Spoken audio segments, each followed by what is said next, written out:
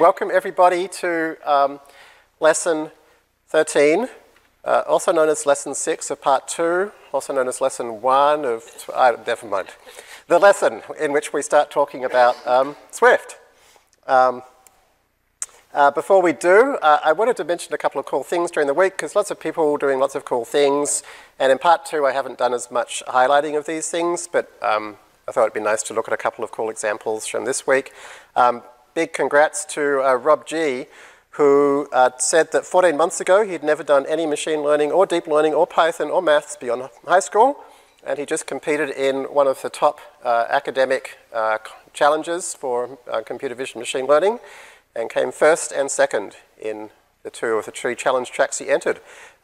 So congrats, Rob, and I thought this is a great example of like, you know, the kind of interesting things you can do, because if you do an academic challenge like this, and if you do well like Rob, you actually get the opportunity, as he mentions here, to write a paper.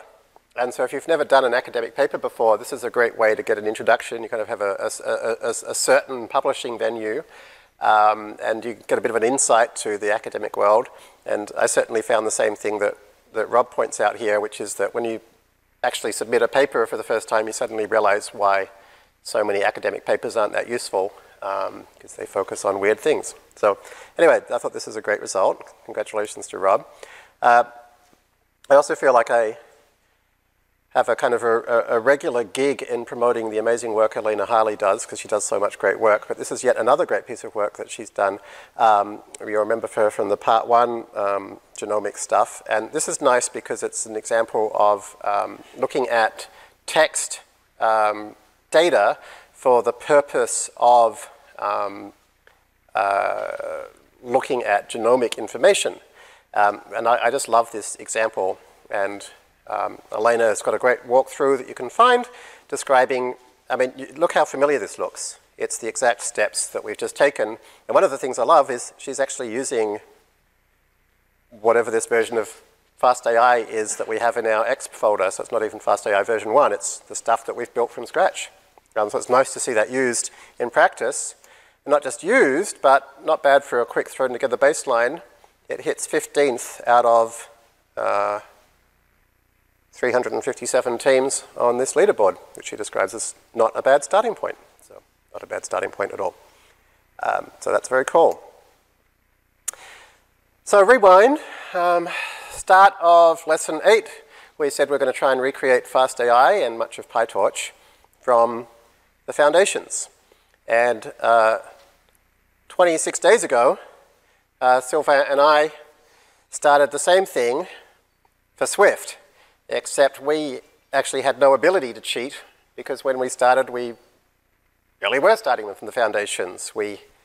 There are no Swift data science modules, basically. But there is stuff, as you'll see, for creating tensors and random number generators. And you'll actually see we're even able to use matplotlib, which might surprise you. We'll show you why and how. So this is like what we're going to do over the next 2 lessons, is revisit this. Now, obviously, we're not going to go through every step in excruciating detail, because as you'll see, the vast majority of it is, hey, this is almost identical to what we did in Python. So what we're instead going to do is dig in to the bits that show us something interesting or different, of which there will be many. But in the end, we're going to get here, which is, this is XResNet. Here's the res block from XResNet. And this, believe it or not, is the Swift version. Like, you almost can't tell it's different. So we're going to end up in this beautiful situation. This is the res block. Here's the XResNet itself. It's so concise. It's so familiar. Hopefully it's going to make you feel pretty comfortable that this is where we're going.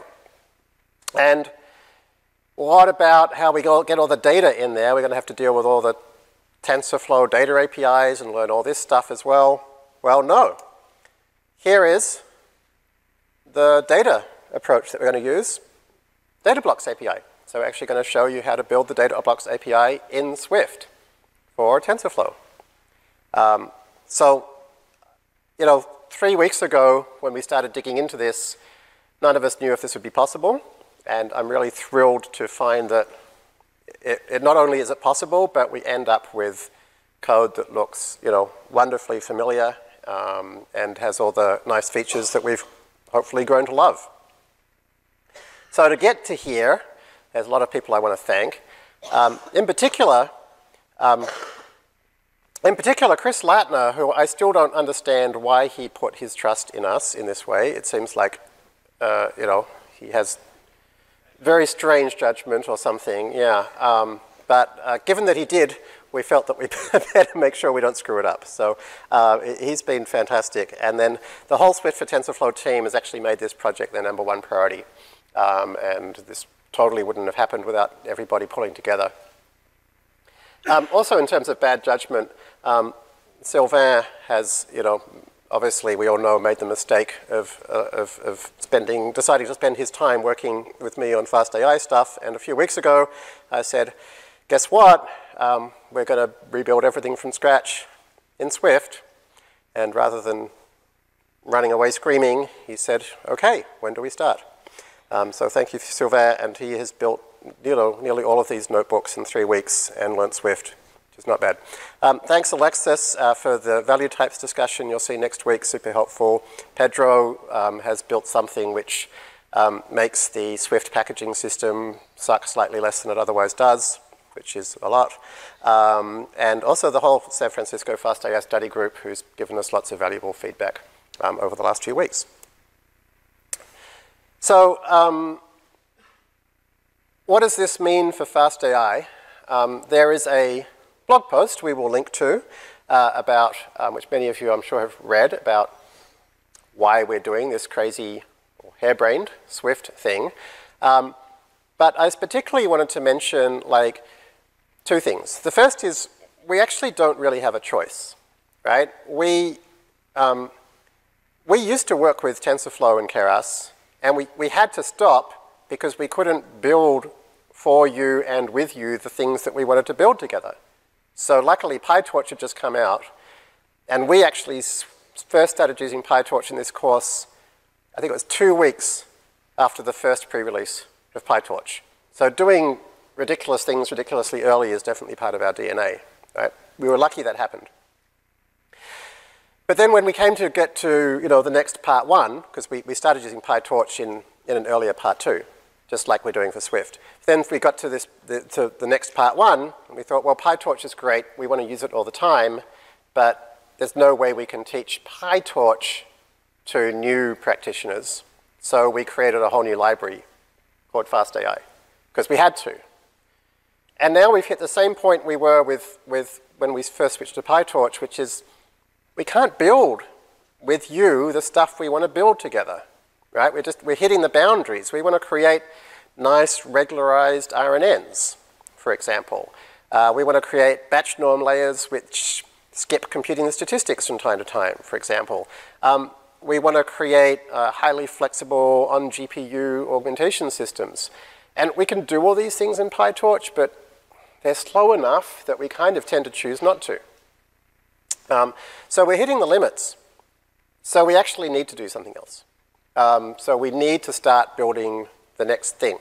And we were very lucky, again, that Swift for TensorFlow appeared at just the right time. The second thing I'll mention is that not only will this not hurt fastai for PyTorch, but I'm confident it will make it better.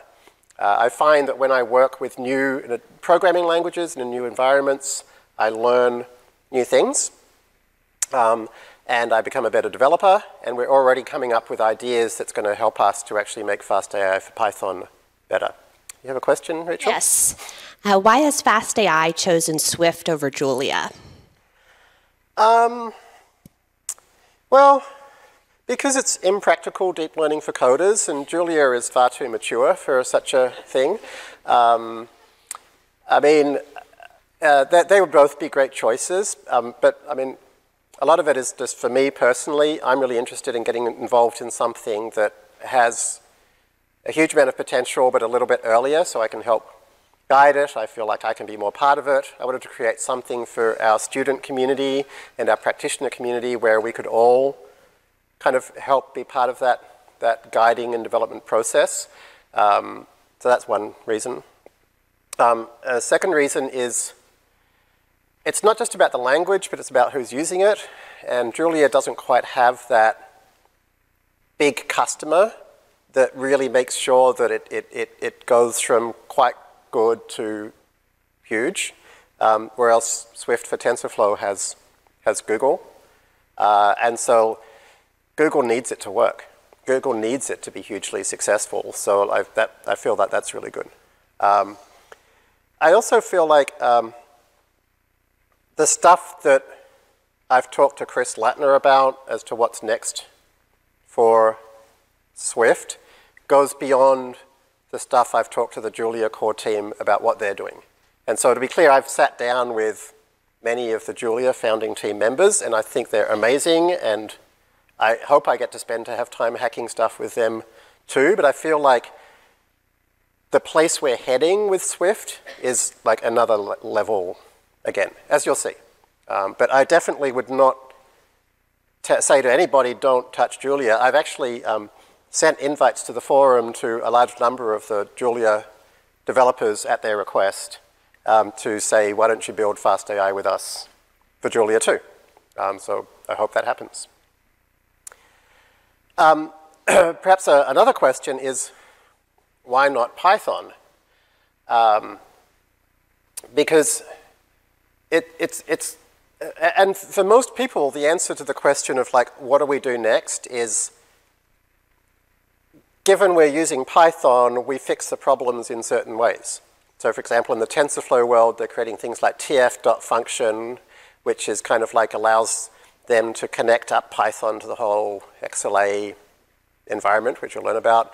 In PyTorch, they're using JIT to kind of turn Python into C++. Why aren't we doing this? Why aren't we just, you know, do the best with what we have? Because Python, to be clear, has a fantastic ecosystem, and we already all know it, and it kind of seems crazy to throw that all away.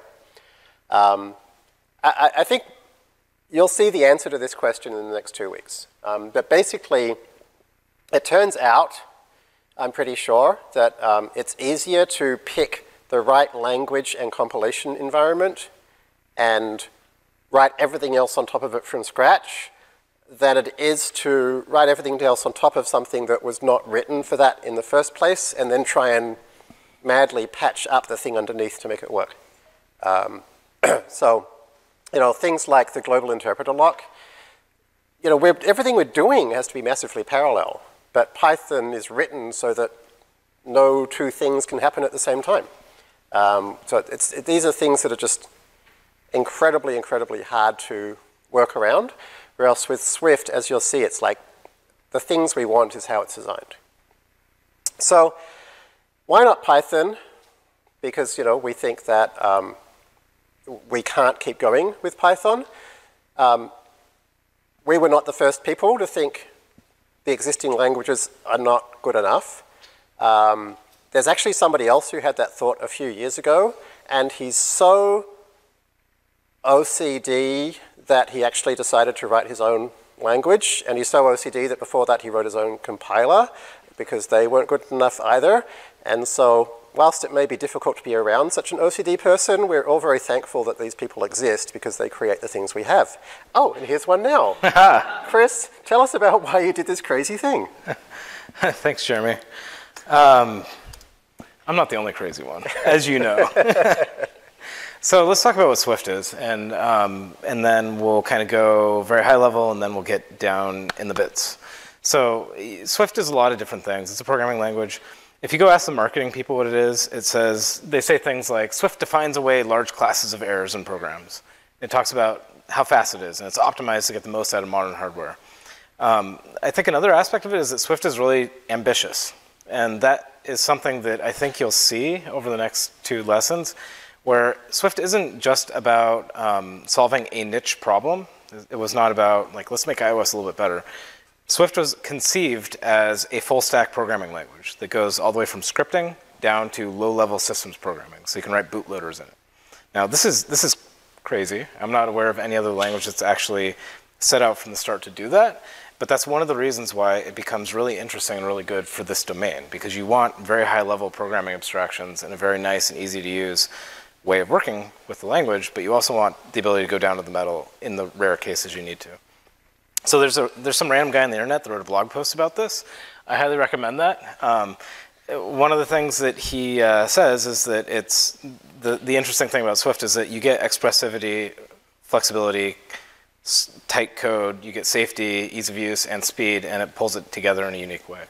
That's a very insightful quote, Chris. I'd like to read more of that person's work. Yeah, he does some good things too. He's a little bit crazy himself too.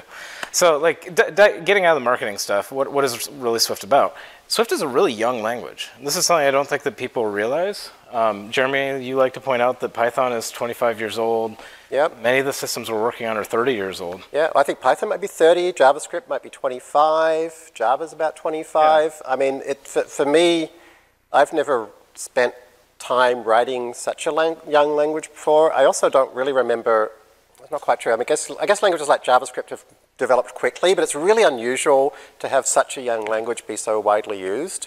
So there's definitely a feeling for me often of feeling like, oh, I'm using a language which lots of people use, yet somehow it still feels like not everything's fully baked yet. Yeah, well, it's kind of interesting because you have millions of programmers using it, but on the other hand, it can be changed, right? And so that's one of the things that in this project we'll talk about.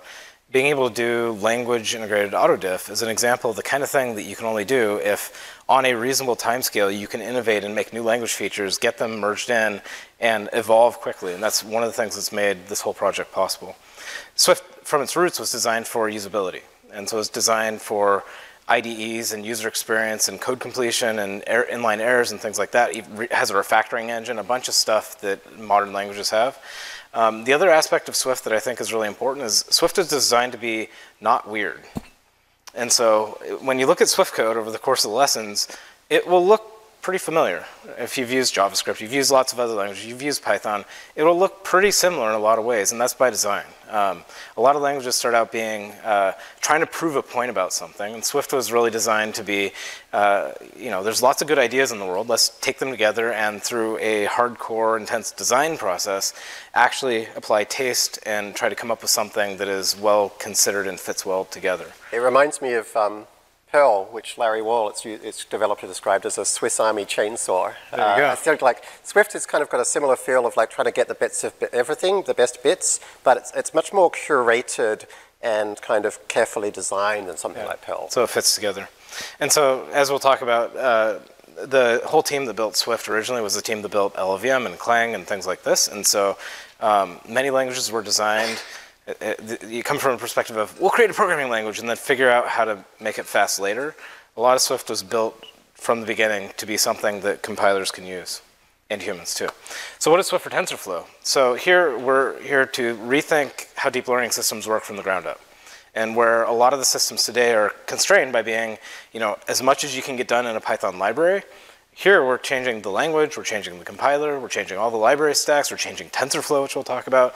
There's a tremendous amount of stuff involved in this. And one of the things that's really cool about this, and one of the focuses, is that we want to make an open, hackable platform where you can go and change anything you want in it, and you can experiment, research, explore, do lots of new kinds of things, because that's where science comes from. Oh yeah, caveat, it's all broken. Fair? Yeah, nothing works, no. Which is important. If you're going to be doing impractical deep learning for coders, you wouldn't want to work with something that works.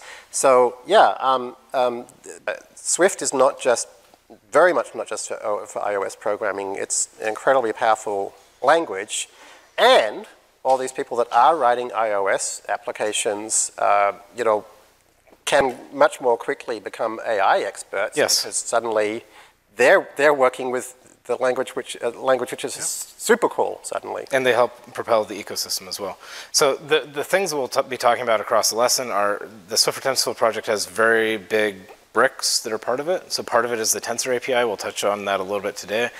Python integration is a really big deal. This is what gives you direct access to the entire ecosystem that you already know. Automatic differentiation, hugely important for ML, and Swift has a really cool industry-leading approach to it, stolen from Fortran. Jupyter, you'll see a lot of that today.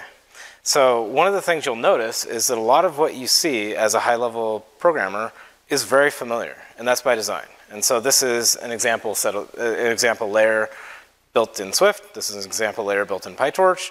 And it looks basically the same. I mean, there's differences, and we're working to reduce the difference even more. We'd love all those floats to go. I mean, some of the differences are very nice, like the fact that you don't have to pass self all the time. You know, there are things where I'm just like, oh, finally.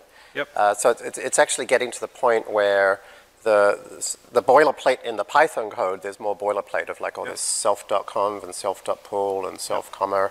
And get rid of a lot of that. Yeah, so we're going to start very deep and very low level. So I just want to give you a high level view of what things look like and where we'll end up. And so this is a layer. And so in Swift, this is implemented with a struct. We'll talk about those a little bit later. And it says I'm defining my model, and it's a layer. We use layers just like you would normally, right? And so you have conv2d, max, pool, flatten. Things are callable in Swift, and we use call instead of underbar call. You'll see a lot less underbars. And otherwise it looks basically the same. You just compose these things together. One major difference is this differentiable thing. And you may be wondering, why do we have differentiable? Well, this is just telling the compiler that it should be able to differentiate this. And one of the cool things about compiler integration is that when you say, hey, compiler, give me the gradient of some function, you know, in the happy path, when everything is good, it just does. And that's what you'd expect. But the unhappy path matters as well. I don't know if anybody here makes mistakes. I do. And so one of the cool things about having proper language support is you can get an error message that says, hey, that function can't be differentiated. Right? And that's useful. But you go farther. You say, oh, well, it can't be differentiated because integers and this int cast that you have can't be differentiated. And then it says, even farther, well, it's actually, this is several levels deep in function calls, and this is exactly the path, and this is exactly what went wrong. And it's really cool to get this in your workbook without even having to run something, right?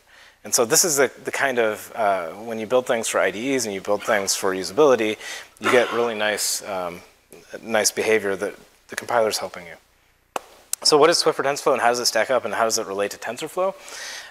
So TensorFlow, one way to think about classic TensorFlow is that you have a tremendous amount of infrastructure. And TensorFlow has this really mature distribution, scale out, end-to-end training, inference with mobile devices, like all this cool stuff in the ecosystem. And then it has this thing called Python. I call it Python for TF. And Python for TF includes its autodiff system, and then it has a bunch of APIs like Keras and Estimator and other things built on top. And so what we've done is we built a parallel stack where we're using a lot of the same infrastructure underneath the covers, and then we're building a new fastai framework on top. Now, one of the things we'll talk about more later is that TensorFlow itself is undergoing radical change in the internals. And one example of this is the XLA compiler. And one of the things you'll find out is that TensorFlow is compilerizing itself as new accelerators and new technologies, and lots of things are coming into play. And so TensorFlow the internals are undergoing major changes, which is super exciting. So let's dive into some code. First, one more question. Yeah. What's the roadmap relationship between Swift for TensorFlow and mainstream Swift? Will they eventually be the same thing, or? Yeah, that's a great question. So right now, the Swift for TensorFlow project, you can think of it as like a dev branch. Actually, it is literally a dev branch on the Swift project. And so what we do is we build things like automatic differentiation, we bake them, we get experience, and then we propose them and merge them back into the mainline Swift language. And a bunch of stuff has already been done that way. So the Python integration drove new language features in Swift. We proposed them, we got them integrated into the mainline compiler, and now they're shipping, and iOS developers can use cool things because of Swift for TensorFlow. Yep. So let's dive in. Now, I thought I would start with some really basic things to just introduce the language, just so you understand, you have some context of how things work, and then we'll get into some more interesting stuff. So this is a Jupyter notebook, just like you'd expect. This is Jeremy's Windows machine, which I will struggle to use, because I have not used Windows for a long time. It will be fine. It has a Mac keyboard on it, so it's super weird. It scrolls the wrong direction, but it'll all be great. So a lot of what Swift does looks very familiar to Python. So here I have some integers, 6, I have some math, I have print. It all works exactly the same as you'd expect in Python. One of the major differences in Swift is that you have this let and this var thing. And so let in Swift means constant, var means variable. And so it's super easy, and as Jeremy, I think, loves to say, in a workbook, just declare everything var, and then you don't have to worry about it, and then you can change it however much you want. But you can see if you declare a constant like pi, because pi should not change, right? It makes sense to use let. If you try to change it, change a constant, you'll get this error message. And this error message says something like, cell 5, line 1. One of the cool things about Jupyter is if you hit Shift L, you get line numbers in here. And here you can see it's referring to cell 5, line 1. And it says, hey, if you go to cell 3, line 2, up here, you can change this let into a var, and now your code will work. And so it's trying to help you out here. So that's something that you'll see. That's super awesome. And I'll just mention, like, for people watching that have a background in Swift programming, there's a tendency in that culture to kind of keep things closed, keep things constant, keep things private, and there's lots of good reasons for that. But when you're kind of getting into this deep learning mode, we generally represent flipping everything upside down, at least for the R&D and prototyping process, because you want things to be, infinitely hackable, the way Chris describes. You want them to be var, so you can change them. You want to be public, so that you can see inside them. And so you'll actually find, like, there's been recent PRs to Swift for TensorFlow itself, where we're starting to change APIs in this way to kind of like make it so that people can look inside the covers and change things more. Yep. So you may notice that we're not using a lot of types here, but Swift is a typed language. Types are actually a very important way that the compiler can help you because you can detect errors early. What Swift does is it has a thing called type inference. And so when you say var x equals 4, it knows that 4 is an int, and so it'll default it to an int. Or if you say var x is equal to 1.0, it'll say that, oh, that's a float or a double. And so types in Swift are written with a colon here, and so you can say, okay, well, even though this would normally be an integer, actually make it a float. Swift supports important things like emoji. Emoji is totally better than Greek letters, Jeremy. Yeah, so actually Chris asked me last week, he goes, Jeremy, yes, Chris, what? He's like, how do you feel like about emoji in notebooks and Swift code? And I literally said to him, Chris, they're fine as long as it's the pile of poo emoji and it's next to a cow. And Chris goes, okay, it's the pile of poo emoji, but it's next to a dog. Is that okay? So like, yeah, okay. Yeah, we split the difference. Yeah. Yep.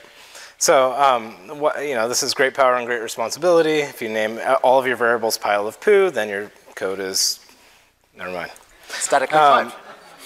Yes, descriptive, maybe. Yes. So let's talk about a few other things. So Python uses indentation. Swift uses curly braces. So I don't think that there's any, I'm not going to say one's better than the other. Curly braces are more commonly used, and so that's why Swift uses them. But they're basically the same thing. Just, you'll figure it out. How do functions work? Well, in Python you use def, in Swift you use func. Func, because it's a function. And so what this is this defining a function, and you declare the inputs, the signature, x and y, and it returns a float, and you implement it with the thing you'd expect. When you call it, you pass keyword arguments. Swift is very opinionated about keyword arguments, and so if you say that this thing has x and y as arguments, you have to pass x and y. And so one of the funny things you'll see is this underbar thing going on right here. And this is saying that ignore, underbars ignore, just like Python, ignore the keyword argument, and so when you call it, you don't pass that. That's all that means. Yeah, I mean, I've got to say, I love almost everything about Swift, except for 3 things. This is one of the 3 things. So like this bit I find awkward because like these positional parameters, you can't even change the order of them. Even though they're positional, you can't use them in a different order.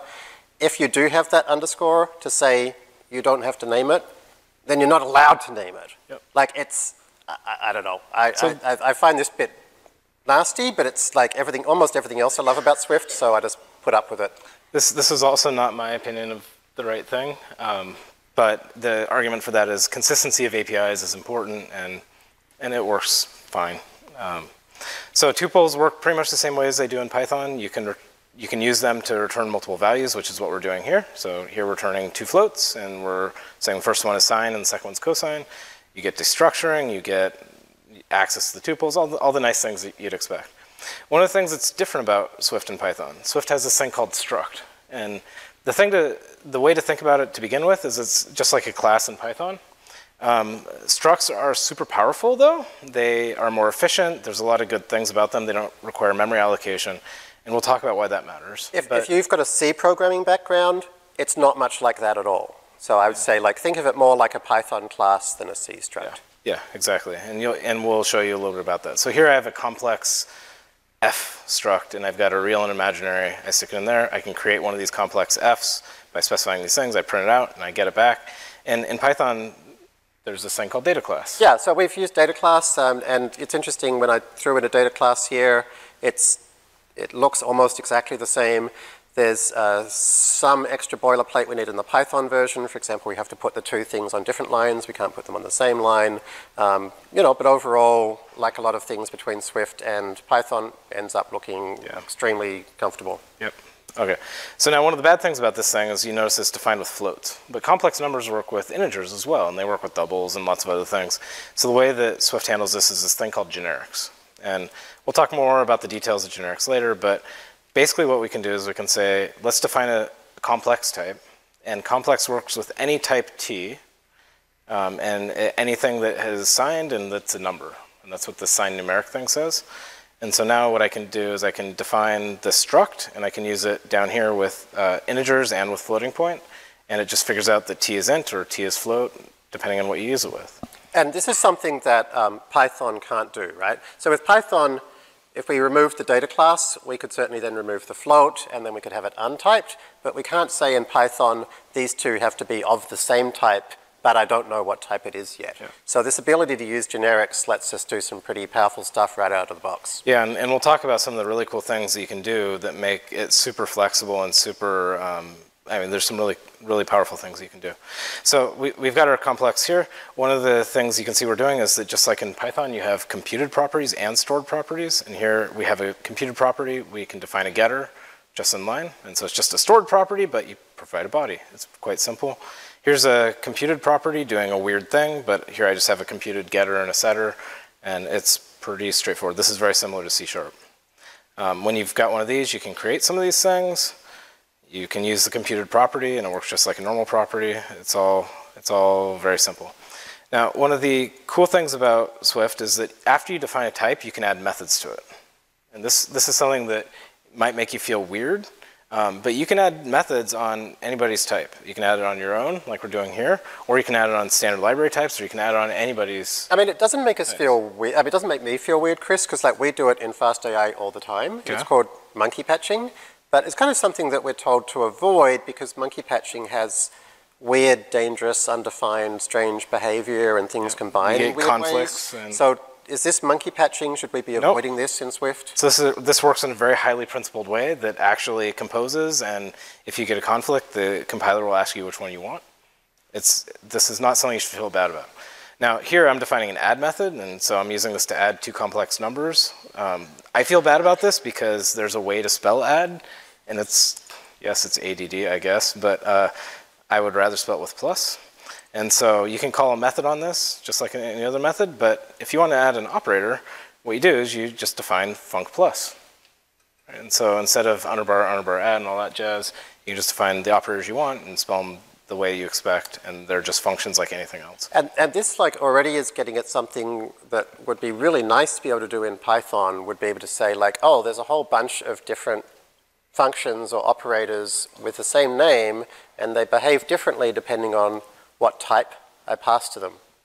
Now, Python does have a standard library decorator you can use called single dispatch. We almost never use it because like every time we've tried to use it, it reacts in weird ways with everything else. But it's super nice that in Swift, as in many typed languages like this, it's very much designed for us to be able to say like, oh, here's lots of different types, and they all have different meanings of what, for example, plus means, and it just works. And so here we're implementing plus on complex in terms of plus of its elements. And so we're just adding together the real and imaginary, and these are different pluses. One of the like mind-blowing things that's very different than Python is that you can define your own operators. And so some of us do lots of math. Us, not including me, but some of you all do a lot of math.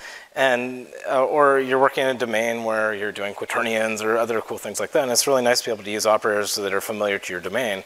And so if you want to define a square root operator, then you can define a square root operator. And these just work, and now you can use a square root operator just like anything else. And this is one of the examples of Swift being hackable. Like, there's a standard library that has a bunch of stuff built in and provided with in the box, but the stuff the standard library does, you can do too. And so we try very hard to not make the standard library be privileged. So that's like the super quick introduction to some random stuff in Swift. There's this guided tour here, which is really cool. It goes into other random stuff. And so if you want just a high-level introduction like this, you can go there. But let's dive into some more relevant First, we pieces. have two questions. Yeah. The first is, does Swift support any debugger within Jupyter, similar to IPDB for Python, to set breakpoints? So we don't have that yet. We have all the mechanics under the covers. So Jupyter's actually talking to a debugger. We just haven't wired it up yet. But that's one of the things we're interested in. Okay, so that's probably coming. I can't promise that. Okay. But the guy in the front row that built it all is smiling, so maybe. And does Swift have something similar to Python's args and KW args? Yes. In fact, we'll talk about that when we get to the Python section. Oh, great. Thank you. Yeah. So it works a little bit differently. So let's talk about Python now, because we love Python, right? Well, Swift loves Python too. And as Jeremy helpfully pointed out, Swift's data science ecosystem is kind of pathetic. So Python is really important. And beyond the data science ecosystem and Swift being pathetic, you all know Python. And so you all know important APIs that are pervasively available. And there's no reason for you to relearn new APIs. Like, if you know the APIs in Python, just use them. So let's talk about how that works, because I think it might blow your mind a little bit. So to use Python in Swift, you first import Python. Okay, this is just a library in Swift called Python. And then you use Python to import whatever Python libraries you want. And there's no wrappers, there's no build steps, there's no wrapper generator thingies. You just literally import NumPy, or here we're importing matplotlib. Okay? And what does this give you? This gives you NP. This gives you PLT, just like you would do in Python. And now you use it just like in Python. And so here I'm calling NP array. And this is, except for the let, this is literally what you write in Python. Okay? So we can now use this to do some cool stuff. And so here, actually, we're going to use this load-mnist function, and we'll see it a little bit later. It's in the 00 notebook. This is firing up TensorFlow and loading the mnist data set and plopping it into a tensor for us. Once that comes back, now we can use matplotlib. And matplotlib, we can use this magic incantation, this kind of like the matplotlib inline. We can then take the tensor that TensorFlow gave us, do all the NumPy stuff with a NumPy ND array, reshape it, and plot it out. And this all just works the way you would normally use matplotlib. And the cool thing about this is that Swift knows nothing about matplotlib. Like, it knows nothing about NumPy. It knows nothing about any of the particular libraries you're using. We literally just imported some random thing with strings, and Swift doesn't know anything about what you imported here. Okay? Yeah, so and so you may be wondering how this works, right? Because we're just using Python right from Swift, and how does Swift know what Python is? Well, the way to think about this is that we think about Python as though it has no types. But really, Python has one type. And that type is Python object. And Python has an internal representation of objects, and you can use dot on them, and you can call them. And so the way it works in Swift is that you have one type called Python object. So here, when we use the type of, that's just like type in Python. It says, give me the type of NP, or give me the type of NP.array, or give me a type of the array that we got, or whatever. What it actually shows you is the type is Python object. And so Python values are Python object types in Swift. And when you dot them, when you call them, it's just using the interpreter. And so it just works in Swift because you are literally using Python as dynamically as Python is designed to be used. And you can actually go and look. And one of the totally brain-twisting things that you can do is you can import Python into Swift, import fastai Python libraries into Swift, and now go to town and just use all the standard fastai cool stuff right from Swift, and it all just works. So thank you to Omar SF for trying this. It's a crazy thing to try. And it's interesting how when you look at the resulting code, it's the same code that we, like at this point, you can't tell other than some slightly different syntax here and there, but it's all the same. It's like Python with let and var. One thing I'll say about this is this is a super cool feature that you should totally use to fill in the gaps that need to be filled in while this ecosystem doesn't exist. But then as soon as possible, fill in the gap, right? Because like, I don't want us, as a Swift for TensorFlow community to use this as such a crutch that we never write our own even better data frames library because we're always using pandas and we always use matplotlib, so we never create an even better plotting library. Like, we should use the crutch to allow us to get all our work done end to end, and then gradually replace it with bits that are more Swifty. I mean, one of the awesome things about Swift is that it supports really well considered and beautiful APIs, and it was really designed for building APIs. But particularly when you're new to Swift, don't worry about that stuff. Like, that's a problem for a different day. If you want to open a file the way you know how. Just use the Python file IO library. That's fine. You don't waste your brain cycles on that kind of stuff. So let's now talk about the idea of Jeremy's course here, which is building a machine learning library from scratch. And I think it's very quaint that Jeremy tried so hard to go down to the foundation and teach you how to build a matmul with a few loops and looping over an array and adding and multiplying floating point numbers. And I think that it's very, very nice how that he thinks that this is going down to the foundation. No, Chris, it's matmul from scratch. See? Yes. Well, so if that's matmul from scratch, then I think we should go down to the bedrock and actually talk about where float and arrays come from. But before we do that, I want to dive in and geek out just a little bit about compilers, because I think you need to understand, or it's useful to understand what LLVM and Swift and things like this are. So Chris, what you're saying is that I cheated. I used array without implementing an array. Exactly. And I used float without implementing float. So let's fix that. Okay, I'm sorry. So what is a compiler? Actually, we can do bonk. Oh, look at you. Touch screens. Wow, crazy. Okay, so what is a compiler anyways? And what is a language? So the way I think about this is that there's actually two unmovable obstacles in the universe. There's humans, which we're all kind of a pain to work with, right? Highly opinionated sometimes. And then there's computers, and they're really a pain because they are super opinionated. And so what languages are is they're a point in between. And different languages are different points in between. And some are optimized for working with humans better, some are optimized for working with computers better, but good languages work well with both. And so how do compilers work? Well, the way that it used to work in the bad old days is that if somebody wanted to build a compiler for x86, they would build a parser, the front end part of a compiler. They'd then build an optimizer to make the code go fast, and they'd build a code generator for the Intel PC or whatever it is that they want to target. Somebody else would come along and say, hey, I want a different compiler. I want a C++ compiler, and they would build a parser, they would build an optimizer, and they'd build a backend for PowerPC. Somebody else would say, hey, APL is really cool. Let's build a parser for APL, an optimizer for APL, and then a backend for ARM. And if you've noticed the trend here, there's a lot of reimplementation of all the things going on. And so what compilers have done is they've created funnel points. LLVM is one of these funnel points where you can make it so that lots of different language people can implement lots of different front ends, and lots of different hardware people can implement what's called the backend or the code generator, and now they can share a tremendous amount of code. And now you can get all the permutations that you want out of this. And we should all thank Chris Lattner's master's thesis supervisor for forcing him to write his damn thesis and getting him to actually write LLVM version 1 in 1.5 weeks of Diet Coke fueled coding activity. This is the way we get things done, is give people a ridiculous deadline, and it happens. Absolutely. So, yeah. And so the details of what LLVM is not really important, but this LLVM is what powers Julia and Rust and Swift and Clang that does C and C++. It's like a very common set of infrastructure that lots of things use these days. And if you're not very familiar with compilers and what optimizations are, there's a bunch of standard stuff that LLVM does, including constant folding, removing dead code, other things like the example I show here of taking an expression and pulling it out of a loop.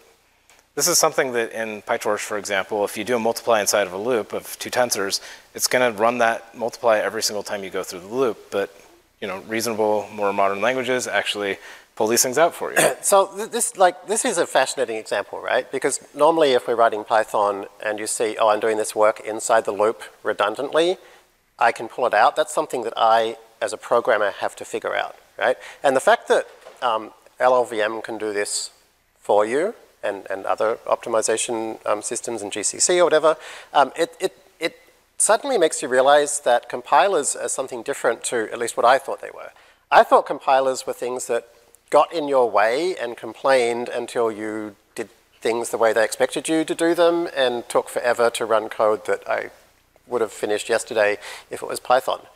But actually, working with Swift, and particularly with Swift for TensorFlow, has made me realize that these optimizations actually allow us to write code in different ways and actually be much more lazy about how we write code. And this is as you think about a point in the space between the human and the computer. Yeah, so we're actually going to show you something really mind-blowing next week where this is actually going to be used to basically make autodiff work. And it's like, it blew my mind when I found out about it. Yep. And so now if you think about languages and different points in the space, there's a couple of different ways to look at this. One of the ways I think about it, ignoring the syntax pieces, which the syntax is always the first thing people talk about, is what are the atoms of the universe and how do they get composed and how do you build things out of them? And so if you look at Python, for example, if you boil everything down in Python, boil a dictionary down, it's a bunch of C functions. And then what the interpreter does, the Python interpreter does, is it decides what C functions to call in what order and on what data. And so the Python interpreter is slow, and so the Python program ends up being slow, even if the C pieces are fast. C++ is another language. C++ is a little bit different. C++, the atoms are built-in things like integers and floats and arrays and pointers and things like that. And then a C++ programmer can use structs and classes to build complex numbers or strings or its variable size array thing in the library. Right? It can do this because C++ is a fast language. It's also not a super well-considered language, but it's weird to me in C++ that array is hard-coded into the compiler, but string is a library feature. And why is that? Like, that doesn't really make sense to me because strings and arrays are so similar. What Swift is it says, let's rethink all this. And so the primitives, the low-level atoms of the universe, are now things that LLVM, the compiler, knows about. And then all the abstractions you build, including floats, arrays, dictionaries, of course, the high-level stuff too, like layers, those are all defined in the library.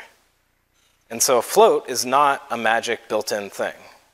Swift doesn't like magic built-in things. Swift likes things that are hackable. And if something is interesting for a library developer to do, maybe you want to do it in your workbook, right? And so having an open ecosystem is very powerful. And so if you actually go look at the library that implements float, float is just a struct, just like the complex thing we were talking about before.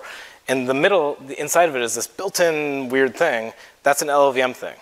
And plus, on floats, isn't a magic thing that the compiler knows about. Plus is just an operator, just like we were talking about before when we defined square root. Just this one happens to be named plus or plus equals.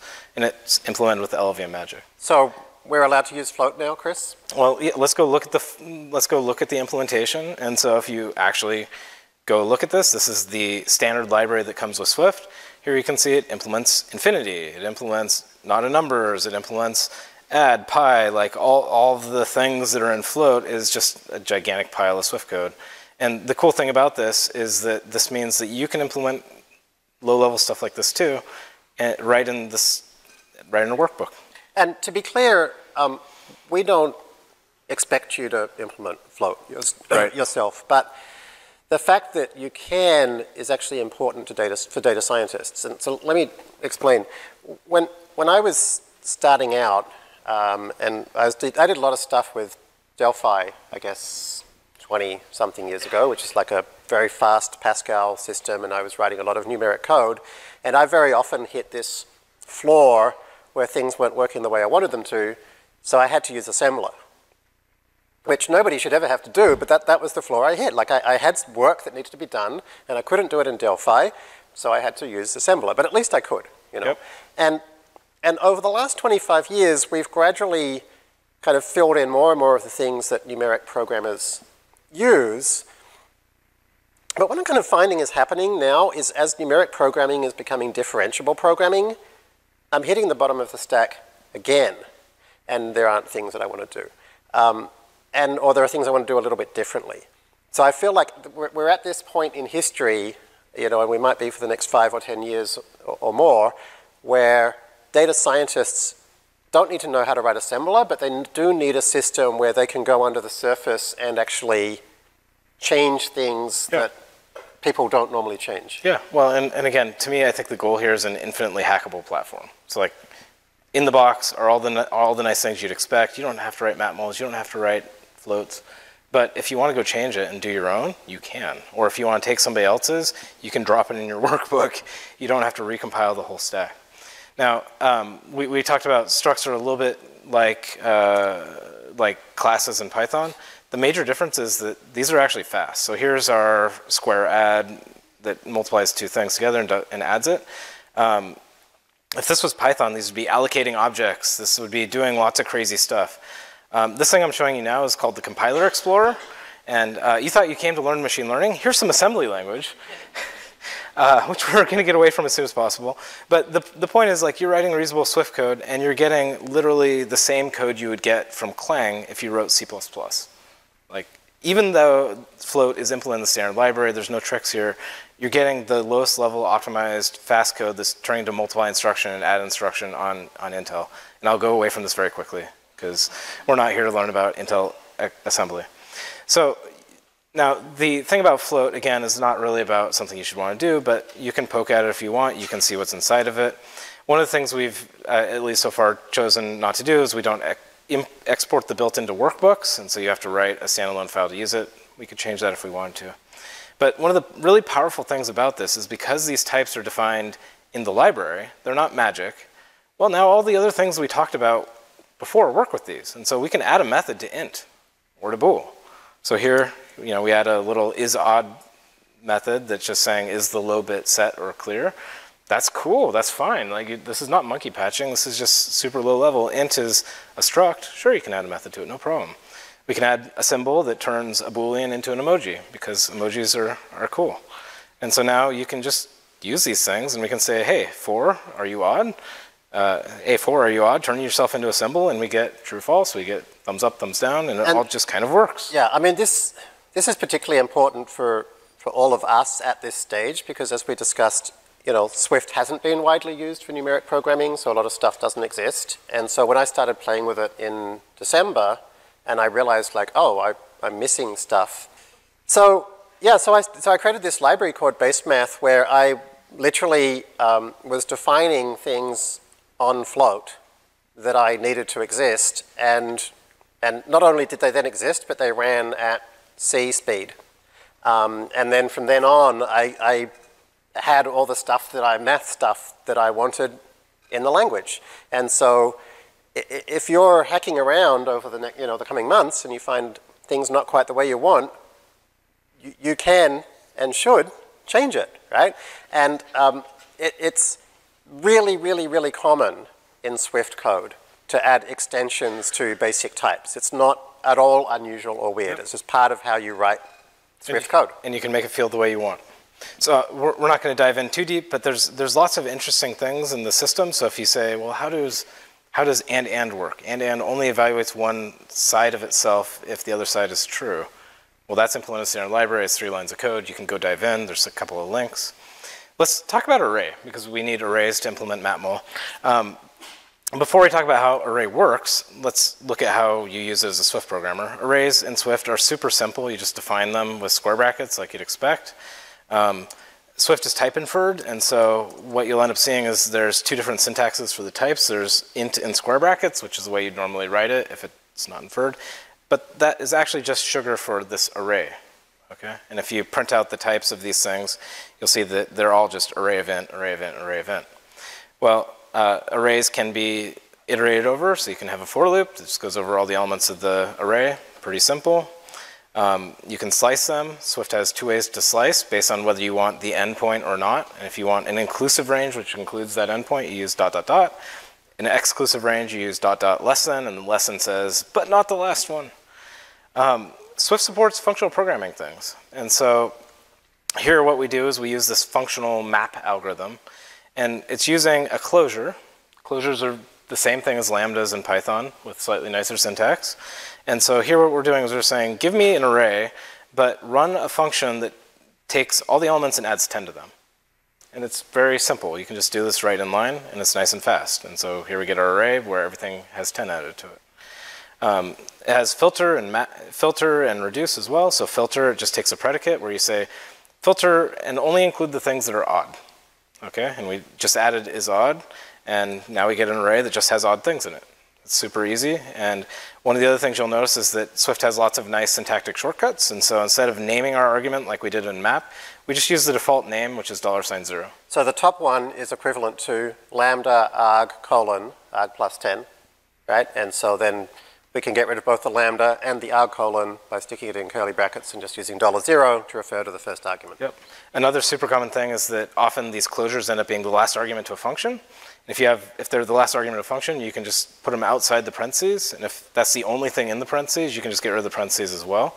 And so you get these really nice things that are kind of like list comprehensions, where you can say map and multiply all the elements by 3, and then filter them and only keep the odd ones, and you get very nice fluent things. Or here's a map where I'm saying, get the odd, decide whether it's odd, and then turn it into a symbol, and I get very nice, simple. Yeah, so just come back and have a look at this map filter again at the end of the lesson, because this is how you do list comprehensions in Swift. You don't need special syntax for it, because the stuff that's already built in very elegantly gives us list comprehensions for free. Yep, and all these things are just library features. Reduce it's a reduction, so you give it the first element, and then in this case we're just adding all the elements of the array to 0, and plus is a function. We saw it already, and so this just uses the plus function to do a reduction. It's super simple. Now, we were talking about array. Array is a type, and that means you can do an extension on a type. So you can add methods to arrays. That's super easy. So here we defined a double elements method that returns a new array, and we just map. And so double elements just multiplies all the elements by 2. And like the self thing we don't actually need. Oh, thank you. Right, Jeremy? Too much self in Python. Yeah. Yeah. And now one of the other things you may wonder about is like, why do we need this where element is numeric? And what this is talking about is it's saying, well, we're taking all the elements out of this thing and multiplying it by 2. This is helping us catch errors. So if I have an array of Booleans, I get an error message that says, hey, I can't double all the elements of a Boolean array because bool is not a number. And so in Python, what would end up happening is if you accidentally pass the wrong thing in, you would pass in your bools, and then they'd get multiplied by 2, and then sometime in a far distant API call somewhere later, you find out you have 2s in your Booleans. Like, what just happened? And so Swift helps catch these errors early. And talking of what just happened, this is the point where if you've used a few languages before, you're thinking, oh, Swift is actually pretty different in a pretty interesting way. Because look what we've just done. We've just said, here is some functionality which applies to some type which has some particular properties to it, right? So we've like defined functionality in a way that's going to be looked up in this really nuanced and interesting way. And so we're not going to go into the details now, but just like take a look at this after the lesson and think like, whoa, what's going on here? Because this is something really interesting. And again, one of the cool things about this is because it's all built in the library, it's all open to you, and you can do cool things like add methods or do other things. So I'm not going to go into the full details of array. Array is implemented right here in array.swift. This is the standard library. Array is a struct. It has a buffer inside of it, the elements. You can go through and you can see all the different gory details of things that go into array. And instead of coding this in a workbook, I think that we'll just consider it that we implemented this. Is that okay with you, Jeremy? Absolutely. Okay, yes. So now we can use arrays. Okay. So let's move on to MapMul. Okay, so what I'm going to suggest is might be a good time to take a break. So let's take a 6-minute break, and we'll see you back here at 6:47. Now that we've invented Swift and float and array, we will actually implement matrix multiplication. So we'll see you back here at 7:47. Okay, any questions before we keep going, Rachel? Yes, we have 2 questions. Okay. The first is that in keyword is very unintuitive for arg and arg plus 10. Enclosures, yeah. Oh, can we point at that? So, sure. Yeah, the in keyword. Yeah. Up here, in. Yep. So that's the question, it's like, why is it so weird? Why is arg in arg plus 10? Yeah, so we carefully considered the name of this keyword, and we didn't have anything better to use, so we got stuck with this. In Python, I guess that would be a colon. Yeah, so there's no good answer.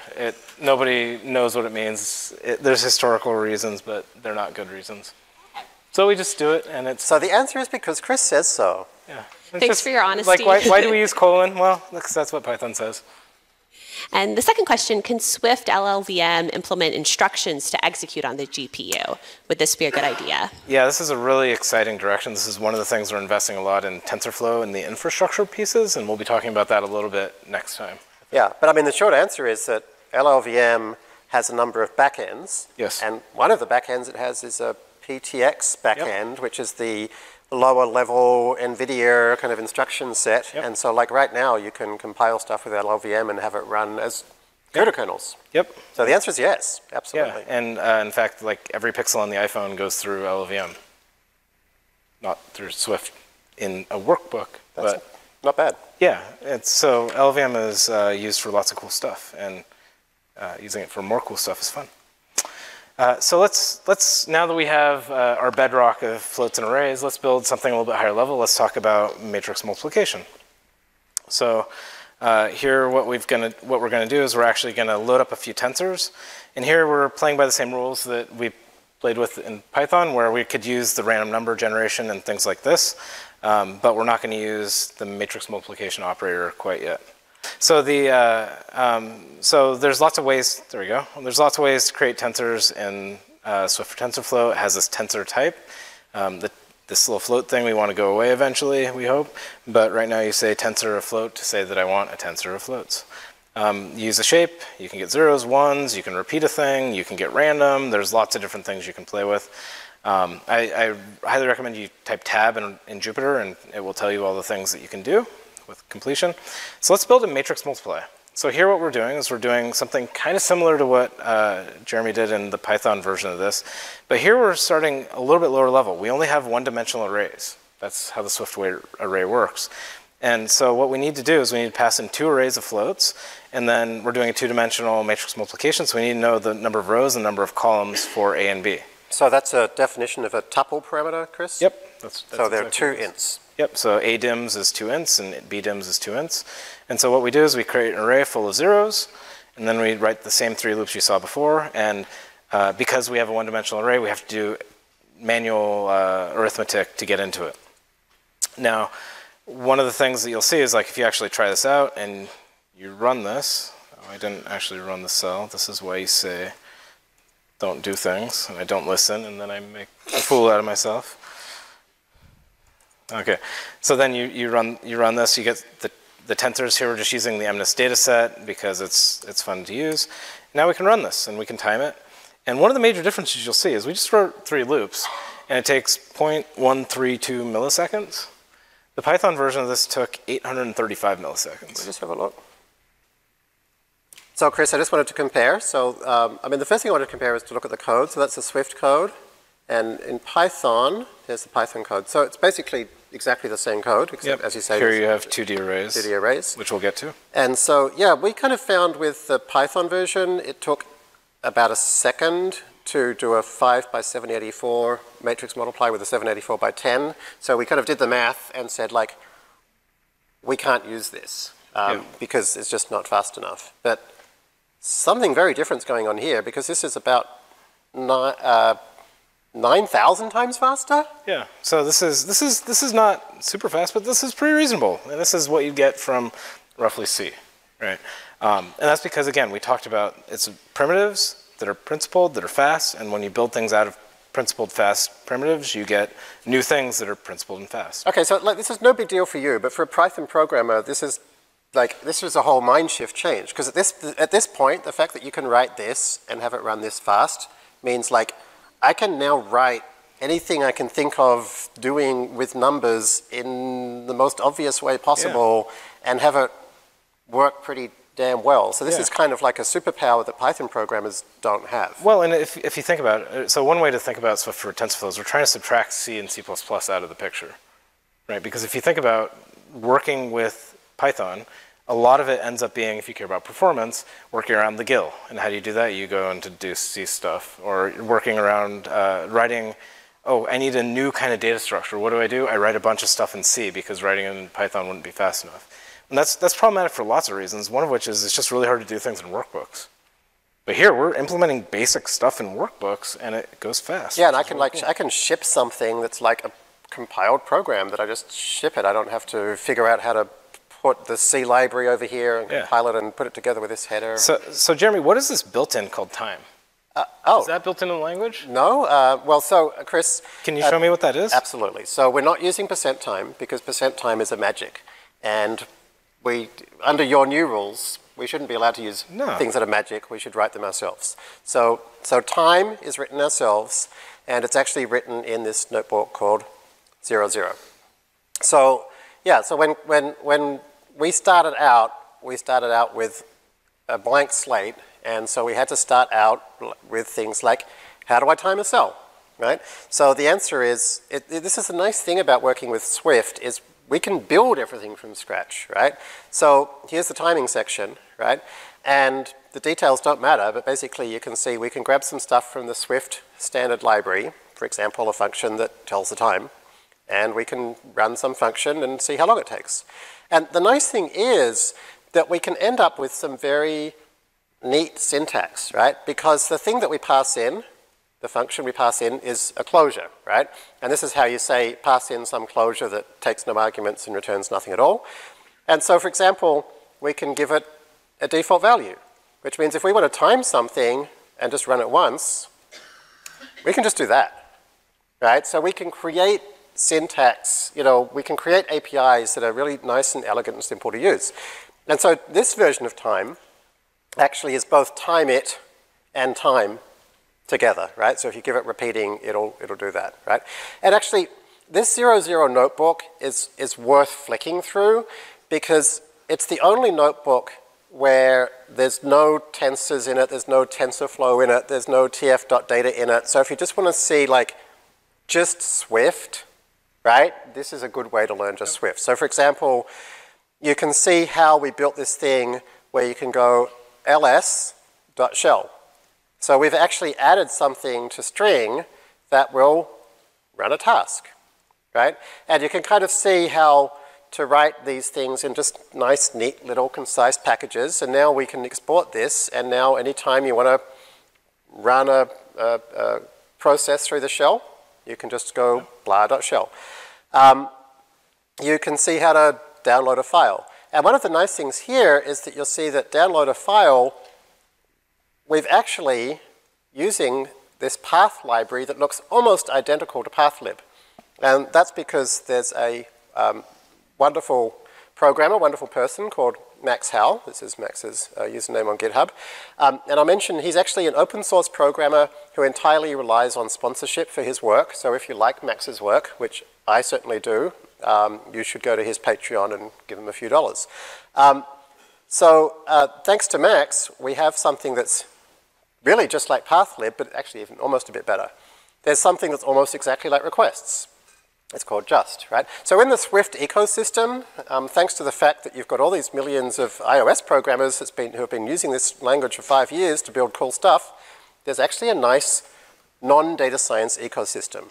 And while we're talking about non-data science, Python, similar packages, is there any web frameworks similar to Flask or Django for Swift Yeah, yet? absolutely. Yeah. So, yeah, actually, the Swift on server community is a really vibrant community, and there's the equivalent of Ruby on Rails, and a bunch of these different frameworks have Swift versions. And that's actually one of the biggest non-iOS communities that exist. The one I've seen a lot of love for is Vapor, I think? Vapor. IBM is investing. They have a framework called Couture, and they're putting a lot of time and thought into that. Apple has a low-level thing that's like Netty, the Netty library on Java, and there's a Swift version of that called Swift Neo. So there's a bunch of these fairly infrastructural things that exist that are part of the Swift ecosystem, and Swift is really great on servers too. Great. So here you can see how we can download a file. It's all pretty straightforward. You've got try-catch blocks, a lot like we're used to, but they kind of do try-catch. The details are a bit different. So in this case, we want to download mlist and load it up. One thing to be aware of is that things, and we'll talk a lot more about this next week, but things can get a little bit complicated when, like for example, for mnist, we've got a file containing labels, and we've got a file containing images. They're different types. The labels are ints, the images are floats. So we kind of want two functions, one that returns a tensor of floats, one that returns a tensor of images. That's duplicate code. I hate duplicate code, right? So here's a version where we actually tell it, oh, you could load up different types of MNIST data, and it's going to return a tensor of that type. Okay, and unfortunately, if I try to use this, I get an error, right? And I really wanted to show you this error because for the first week as a Swift programmer, I've never felt so stupid. Like, I felt like everything I wanted to do, Swift hated me, and it told me these things like, cannot invoke map with a what the hell is all this? And I'm just going to say that's totally fine, right? Because the Swift type system is very new to somebody like me, and probably most of the people watching this. The messages are helpful for people who understand it pretty well, and it's totally normal to think, for a week or two, Swift hates me. To be stubbing your toe on every new thing and feeling like you'll never... And particularly this generic stuff, you know? And I would say, look, a couple of suggestions. The first is just write the two separate versions so that you don't get frustrated, and then come back and try again a few times yourself. Ask on the forum. Stack Overflow's great. Yeah. But quite often the kinds of errors you get from the SIPE system are, sometimes they're even like a long way away from really where the problem was. It can be quite difficult because it's a powerful type system for it to really know where the problem is. Now, in this case, the issue basically is that we are trying to call, we're trying to initialize either floats or bytes. And so it basically needs to know that the type we're creating can initialize either floats or bytes. So as you'll learn next week, you could do that by creating something called a protocol. You do it by saying that these things conform to that protocol. You then use that protocol. And so now this version of load MNIST works totally fine, right? So this is a nice little package that you can look through. The last piece that we had to build in 0.0 was the thing that makes / export works. So it's kind of delightful writing the thing that makes / export work by typing / export. One of the things that I needed to do here was to check whether something matches a regular expression or not. I found it extremely weird that the way to do that in Swift is called range of options regular expression. So I created something called find in string. So now I never have to worry about the weird and clunky Swift syntax. Most of the time I'm just looking to see whether something does exist or not. So I just created something called hasMatch that checks whether something exists or not. So I make Swift work the way I want it to. Yep. And to give you a sense of like when I say clunky APIs, in particular, you'll see here we're using Max's beautiful path library. Before we realized that the path library does everything we wanted, we use the thing that Apple provides, which is called the Foundation library, and that comes with Swift.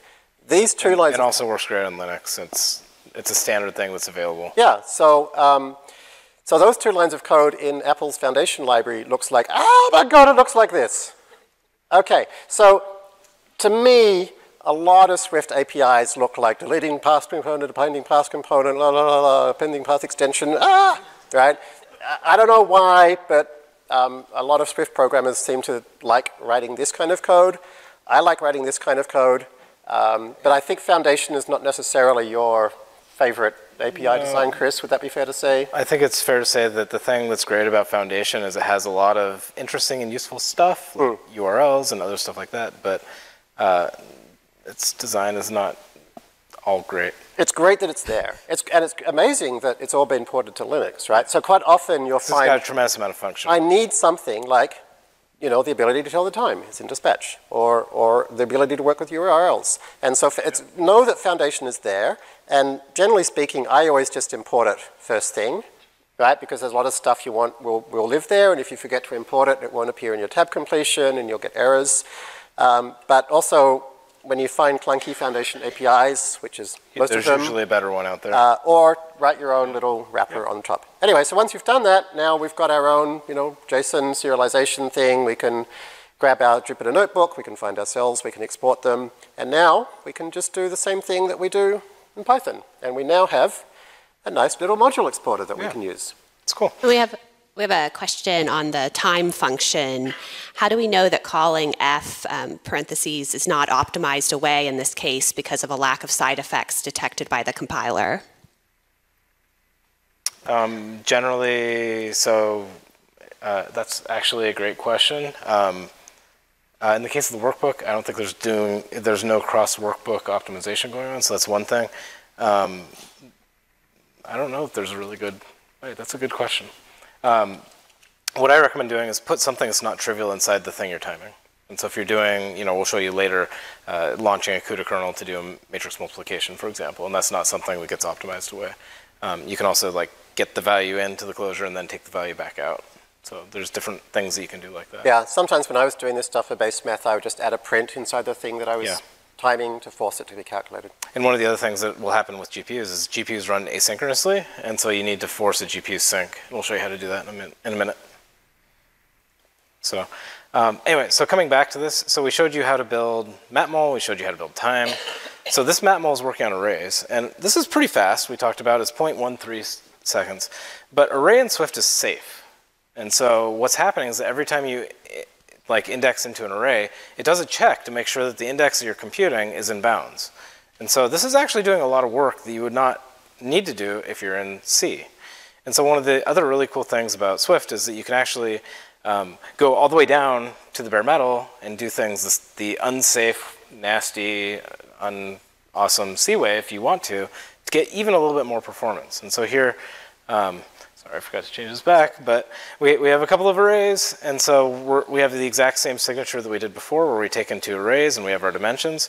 And so what we're going to do is to optimize storing into that result array, we're going to say, give me an unsafe mutable buffer pointer into that array. And it's unsafe, it's verbose, it has red warning signs all over because it's unsafe, but with almost no code change, now we're able to get something that runs twice as fast. And so here's matmul, and now it runs at 0.07 milliseconds, which is even faster, which really is the performance of C. And this is pretty cool. And something I found with base math is sometimes these differences are 4 or 5 times faster because making something a pointer allows it to use SIMD vectorization. Yep. So it's it's not a minor tweak. You can get super fast performance. But the thing I want to emphasize at this point is that this is like a super low-level geeky thing that not everybody should do. Right? This is something that it exists because at certain points in your career or your journey, you may find that it's useful, or you may find something that somebody else wrote and it going twice as fast as it otherwise would is a pretty big deal because it makes you twice as productive. But usually you're not working at this level. Layers are a good thing. If you want to go super deep down the rabbit hole, unsafe pointer and unsafe mutable buffer pointer and all these things are also Swift libraries, and you can go see their implementations too. And those are implemented in terms of the LV magic, just like Float is. So at this point, let's skip over more C stuff and jump down to working with tensor. So we've got a matrix multiplication working on arrays and floats, but we also have tensors. And so when we talked about tensor and matmul in the PyTorch context, you started out by using the tensor abstraction as the thing that was the container for the matmul. So let's talk a little bit about how tensor works, because this is the first really Swift for TensorFlow piece of this. Tensor is a type, and tensor can have multiple different elements in it. Like we talked about before, you can create one with zeros or with random numbers. And the nice thing about tensors is that they carry a shape, just like you'd expect. And so you can get it with dot shape. So here you can see we have a 5 by 784, just like you might expect. And here we have a two-dimensional tensor. And you can print it out, and it's a two-dimensional tensor, just like you would kind of expect. Python has the @ operator to do matmuls of two tensors. Swift has the same thing, but it uses the nice Unicode thing. There's an easy way to type this if you're on a Mac, or if you're using the compose key on Windows. Or if you don't like Unicode, that's also totally cool. You can just use the matmul function and just spell it out. And so, this is an example of Swift just wanting to work the way you want to work, and if you like math, then you can have math. If you want to type things out, you can do that too. And they're both great. Tensors do all the basic stuff you'd expect. You can reshape them with the reshape function. They support square root and all the other math stuff. It all works the way you'd expect. It has element-wise operations like add and multiply and square root and pow. Oh, we have a question from earlier. Yeah. Why was it unsafe, what you did? So what we did was we turned off bounds checking. And so if I write code that, if I have an array of 10 numbers, and in Swift, if I access out the 11th element, it will explode and tell me that that's invalid. If you use unsafe, then it will let you do that. And so whatever happens to be in memory beyond the end of your array, you're now poking at, and you should not do that, but you're taking the guardrails off. And so this is, Swift is trying to be by default safe, and it's trying to help you. It's trying to check things for you, but if you want to, you can just rip off all the guardrails, and just like we showed you with Python, like you can literally do things as dynamic as Python if that's what you'd like, but the defaults are there to help you out. Yeah, so Python programmers, a lot of them won't be familiar with this idea, but in things like C, unsafe code is code where you're working with memory that hasn't been initialized or it's been freed, and it's a really big problem if you're using it like in production or something, because that kind of thing is how people can like inject shell code into your server and security take it over and steal your users and whatever. So, you should, I think it's fine in our Jupyter Notebook though. Yeah. So coming back to Tensor, you can add them, you can multiply them, you can square root power, like all the normal stuff you'd expect is on Tensor. Tensor also, if I run the right cell, Tensors also have a bunch of methods that do cool things like convolutions and other stuff like that that we'll talk about later. One of the interesting things about Swift is that it likes comparisons to return Booleans. And so you'll see that if you compare two tensors, it will see if it will give you an ordering of the two tensors. But sometimes you want to get a tensor of Booleans back. And so Swift calls these the point-wise operators. And so if you put a dot before the less than or the greater than or the equals or whatever, it will do a tensor comparison. Yeah, and I get burnt by this all the time in NumPy and PyTorch that doesn't have this level of consistency. So I think this design call is awesome, this idea that Boolean operations always return Booleans and point-wise operations return point-wise Booleans. Yep. It's a good idea. And then you have reductions like any and all that say, hey, if I have a tensor of Booleans, I can check to see if they're all set or if any of them are set. So basically then, I mean, the next part of the notebook is just saying, hey, look, all the stuff that you've seen before looks exactly the same as what you've seen before. Sometimes the words change, like unsqueeze is called expanding shape at, which is a rather Swifty way of saying things. But there's, in a lot of these notebooks, you'll find that there's like lots of details where we've just basically copied the Python code, and we're not going to show you all those details because they're the same. Yep. Now let's talk about mapmul on tensor. So what we've done here is we've defined the same mapmul that we had before, and before we took two arrays and we took two dimensions. But tensor carries a shape, and so here we implemented mapmul on tensor. We start by creating a zero tensor, we loop over it all. Now we have our two-dimensional indexing, just like you saw before with NumPy. When you run this, what you'll see is this is a lot slower. This takes 7 seconds to do one mapmul, where before it was taking 0.07 milliseconds. So this is about 10,000 times fast. Yeah. Slower. Yeah. So why is that, Jeremy? Why is that? Well, the first thing I want to say is that hopefully at this point you're thinking this is a problem, because it's kind of like the exact opposite of everything that Chris has been telling us and I've been telling you about why this is good. Like, what's the point of something that's infinitely hackable if there's this TensorFlow layer we can't go beneath, and that it's so slow that we can't really actually write things that run, 7 seconds through a small matrix multiplication? Extraordinary. So we would not be running this course if this is where we were heading, right? This is where we are now, and it's a temporary situation that we're fixing. And so let me explain what's going on and how it's being fixed, right? So the first thing to point out is that when you work with PyTorch, we have a similar issue, right? Is like we don't write PyTorch triply nested for loops either, right? And the reason we don't is that we need PyTorch to have a reasonable amount of work to do each time we get it to do something, right? So we kind of say, here's a whole matrix A, here's a whole matrix B, there it all is, multiply them together, and then it says, here's the whole thing multiplied together.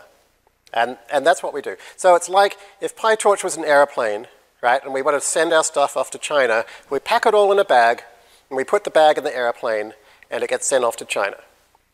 As opposed to the triply nested for loop version, which is where I take a sock, and I put it in an airplane, and it flies to China and back, and then I put it in my next sock, and it flies there and back. And it's going to take, that's a fast airplane, right, but it's just not an efficient way to use it, right? So we already have this issue, which is you've got to give PyTorch enough work to do to make this latency, this overhead worthwhile. Now, TensorFlow was designed in a very different way to PyTorch. And for those of you that did the earliest courses with fastai, this will look very familiar, right? And it's actually a really fascinating programming model. You say, there will be later on a float called x, and later on, I will want to multiply that float by 2. Now, set up a session where we're going to do some stuff and run this computation graph, which could have lots of things going on in it, and run it in these things. Right? So I basically kind of set up this whole series of computations, and then I pass in some data. So this is a very different feel to PyTorch, right? And because TensorFlow was built this way, TensorFlow, to me, does not behave like a plane. It behaves like a ship, or actually a ship designed for shipping ships, or actually a shipping ship designed for shipping ships, which is this particular one, the MV Blue Marlin. So if you have a shipping ships ship, then you need to use it in a different way, which is if you want to get all of your socks, all of the socks in America to China, you send them all, send all of your ships off to all of the ports in America, everybody dumps their socks on, and they all get sent to China, and we're all happy, right? Now, to take advantage of this extraordinary power, you have to use it in a certain way, and you have to have certain things that you need to be able to do. So like, if you're Google, and you want to run all the world's search engine queries, this makes a hell of a lot of sense. Now, TF-eager is the kind of the new hot thing for TensorFlow, and it's designed to, or it does look like PyTorch, right? So this is what happens when you say tf.enable eager execution, and that's becoming the default in TensorFlow. You can say, here's my number. I'm not saying there will be a number later. I say, this is my number, and this is my matrix multiplication. Right? And I can print it. The thing about this is, though, is that this is kind of syntax sugar on top of the shipping ship, right? Or whatever the hell the thing is. Because we're still using the same, a lot of the same kind of foundations, and some of it's been optimized, but only a bit. Right? So as I say this today, as of April 2019, a like 5x5 matrix, like a tiny matrix multiply on a GPU with TF-eager takes 0.28 milliseconds, which is 10 times longer than PyTorch takes, right? And so we still just have a lot of overhead, and so TF-eager is not a solution to writing the kind of low-level, get down to the bottom stuff that Chris is saying you can do with Swift. Yeah, but also neither are GPUs. A GPU is not going to be fast at a 5x5 matrix multiply either. Right, so. Right. So I mean, it's not. You know, we want something better. Yes. Right. So TensorFlow has this big ecosystem of things to try and kind of fill in around this issue of having this huge kind of mechanism that works in a particular way to make sure that you can put it on mobile phones or that you can do it on web servers or whatever. Right. But the good news is that what's happening at the moment, and the reason we're seeing this speed, right, is that behind the scenes, Swift for TensorFlow is using TF-eager, and this is like a great choice because it lets us like do this course. It lets us say like, here's how you use it. We can build things on top of it. whilst the real stuff is being built behind the scenes, and the real stuff, which is to sit on top of this thing called MLIR, which Chris can tell us a little bit about, which is basically gets all of that compiler goodness that you've seen and allow that to work with the GPU and the CPU and different types of accelerators and let you write Swift, right? So the reason I mention this is that for probably as long as this course is relevant, you know, like the next year, the true potential of what we're talking about, you kind of won't be able to see it, right? We're actually building for a future that's not here yet. This is like a year away. But when we get there, all the stuff that Chris is showing you, we'll be able to write stuff that looks, that could even look like this. Yeah, so if I were a different way to explain it, yeah. A year from now, it's going to be mind-blowing. Like the future, you're going to be able to do stuff you've never even thought that was possible and use these accelerators in ways that are just completely unthinkable unless you're writing low-level CUDA today. Like there are certain humans in the world, like Scott Gray is one of these people who can make an accelerator do crazy things that nobody even thought was possible. And that's what we're trying to do, but in a workbook. Right, and the reason this matters is that there are vast areas of unexplored research territory because, I mean, most people can't write the CUDA code, and even those that can, it takes so long and it has so many errors that you just don't, right? Yep. So in a year's time, we'll be able to do stuff that people just aren't even trying to do yet. But one of the cool things about this is you don't have to wait a year. So next lesson, we'll show you that XLA is here today. XLA is super awesome. It's a really important part of the TensorFlow ecosystem, and it's way better than the torch JIT. Right, so just to explain, So we want to like completely jump over the industry and do something that's mind expanding. Right. But even today, TensorFlow has a lot of power, and XLA allows you to express and build really cool things with super high performance. Exactly. So XLA is this really nice kind of intermediate thing where it's much more mature than the PyTorch JIT. It's been around for a couple of years now. Yep. It's a compiler that will turn your code into stuff that's kind of similar-ish performance to what you might see from PyTorch JIT, probably a lot less rough edges. Doesn't generate blobs of C++ and try to compile them again. And yeah, it's a principled compiler. So it's a really neat path because it allows us to do this course now. It allows you to start playing with this now. In a couple of months, it allows you to get a lot of performance for a lot of things that you might want to play with. And, it means that by the time that MLIR comes, we'll be all ready to hit the ground running. Question. Is there a way to make sure the matmul or other functions are correctly using shared memory on the GPU? For example, using tiling to make sure you aren't constantly busting the cache of shared memory on the GPU. Yeah, we're going to talk about this next week, so maybe we could back till then. Or? So I think that the thing to know is that this is not something you would write in Swift or TensorFlow, right? You would not poke a tensor one float at a time. It was just not designed for that. And so you can go through all the steps. This is very similar to the Python workbook. But what you end up wanting to write is, let's see here. Well, you just write this, where you write something where you take two matrices and you multiply them together. Or you use the Unicode one or the matmul one, and it goes fast. And it takes 0.02 seconds, which is faster than the Swift version because it's using the GPU. It's properly tile blocked. If you run on the CPU, it uses all the threads on your computer, and it goes really fast. And so the way to think about Tensor is that it's meant for these big operations. Right? It's not meant for one float at a time. And we will see next week some really interesting stuff coming down the line, with stuff where you can write kind of tiled algorithms in ways that are much more concise than the triply nested for loops, but much more flexible than the matmul. Yeah. John. Sorry, another question just came in. How do LLVM, MLIR, and XLA relate to each other? That would be better explained with slides, which we'll go into on the next time, I think. But LLVM, the simple way to explain it is that it is really good at CPUs. It's a little bit of an oversimplification because we do use it for some GPU stuff, but LLVM really helps you with the one float at a time kind of a thing if you're going to a simpler processor. XLA is really good at tensors, and so it's a tensor compiler, and so it's really good at saying, I have these big tensor operations, I have convolutions.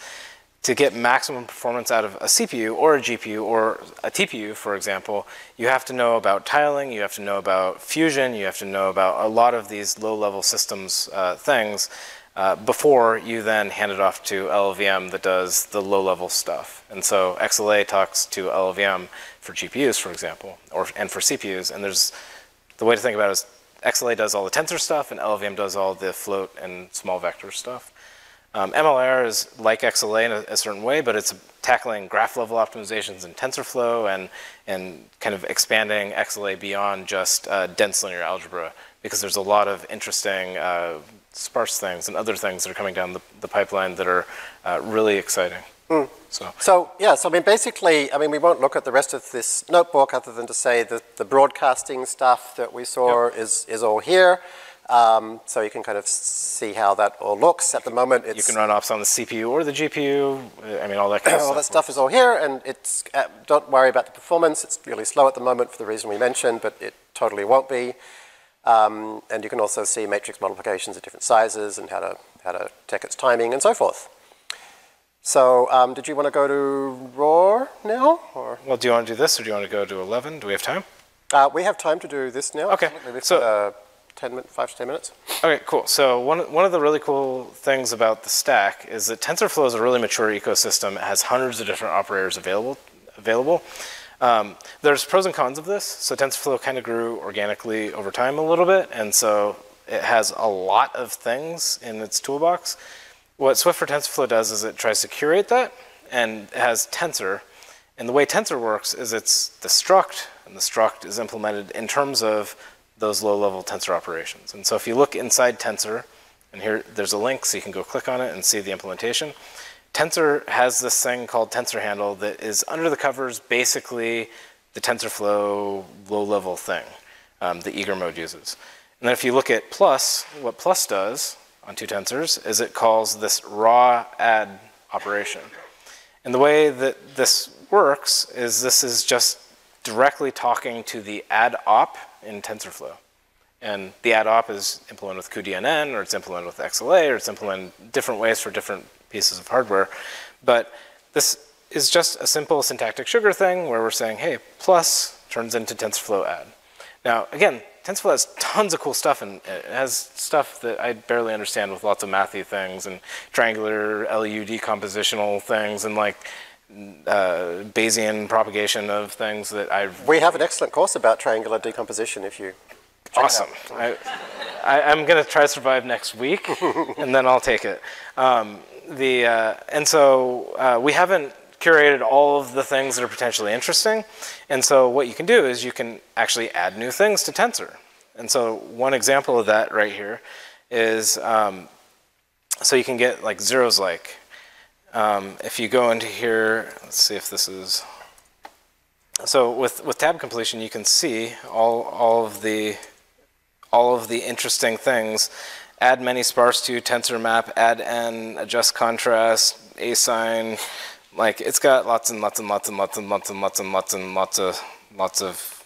And this is super cool, particularly if you're watching this between like about April and about September, like in the period where maybe the XLA stuff isn't as fully fleshed out. You probably care about this because there's stuff you can do, which we haven't necessarily surfaced yet. So, for example, somebody today was saying, "How do I can switch from RGB to BGR format?" And somebody said, "Oh, there's something in TensorFlow called reversed," and so here's the answer: raw.reversed. So, it's worth knowing about this. Yeah, and so one of the things we'll use for XResNet and other image models in this course is, hey, we need to be able to load a file. And you can do that with Python, that's fine. TensorFlow has great stuff for doing this. And so here we just use raw read file. And so all we're doing is we're adding a method to string tensor. And we're saying, hey, if you want to create a string tensor from a file, we can have read tensor. We can just use read file. And now I can say string, give me a string tensor, read file, foo. And I added a decode JPEG method on here too, so now I can say decode JPEG, and I got my file, right? And so this is one of the cool things about this platform is that TensorFlow has all this functionality.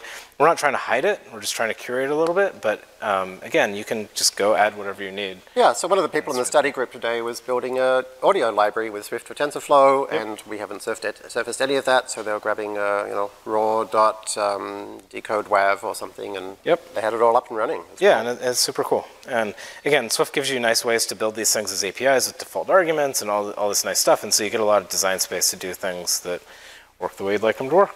Cool. So the way we're going to do this is we've kind of gone like super bottom up. I must admit I thought we had done bottom up before, but this is another level of bottom up. Then he brought a compiler guy. Yeah, then we brought a compiler guy who is always good at making me feel small and insignificant. And so, but now let's jump back up to the top again to see where we're going to end up. And then next week, we're going to kind of flesh out all the stuff between the middle, right? So I'm going to jump to Notebook 11. And Notebook 11 is interesting because this is the one where we train an XResNet on ImageNet, right? So this is where we're heading. So every time we import the previous notebook, just like we do in Python, the previous notebooks, however, aren't just numbered, but they also have the name. That's the only difference.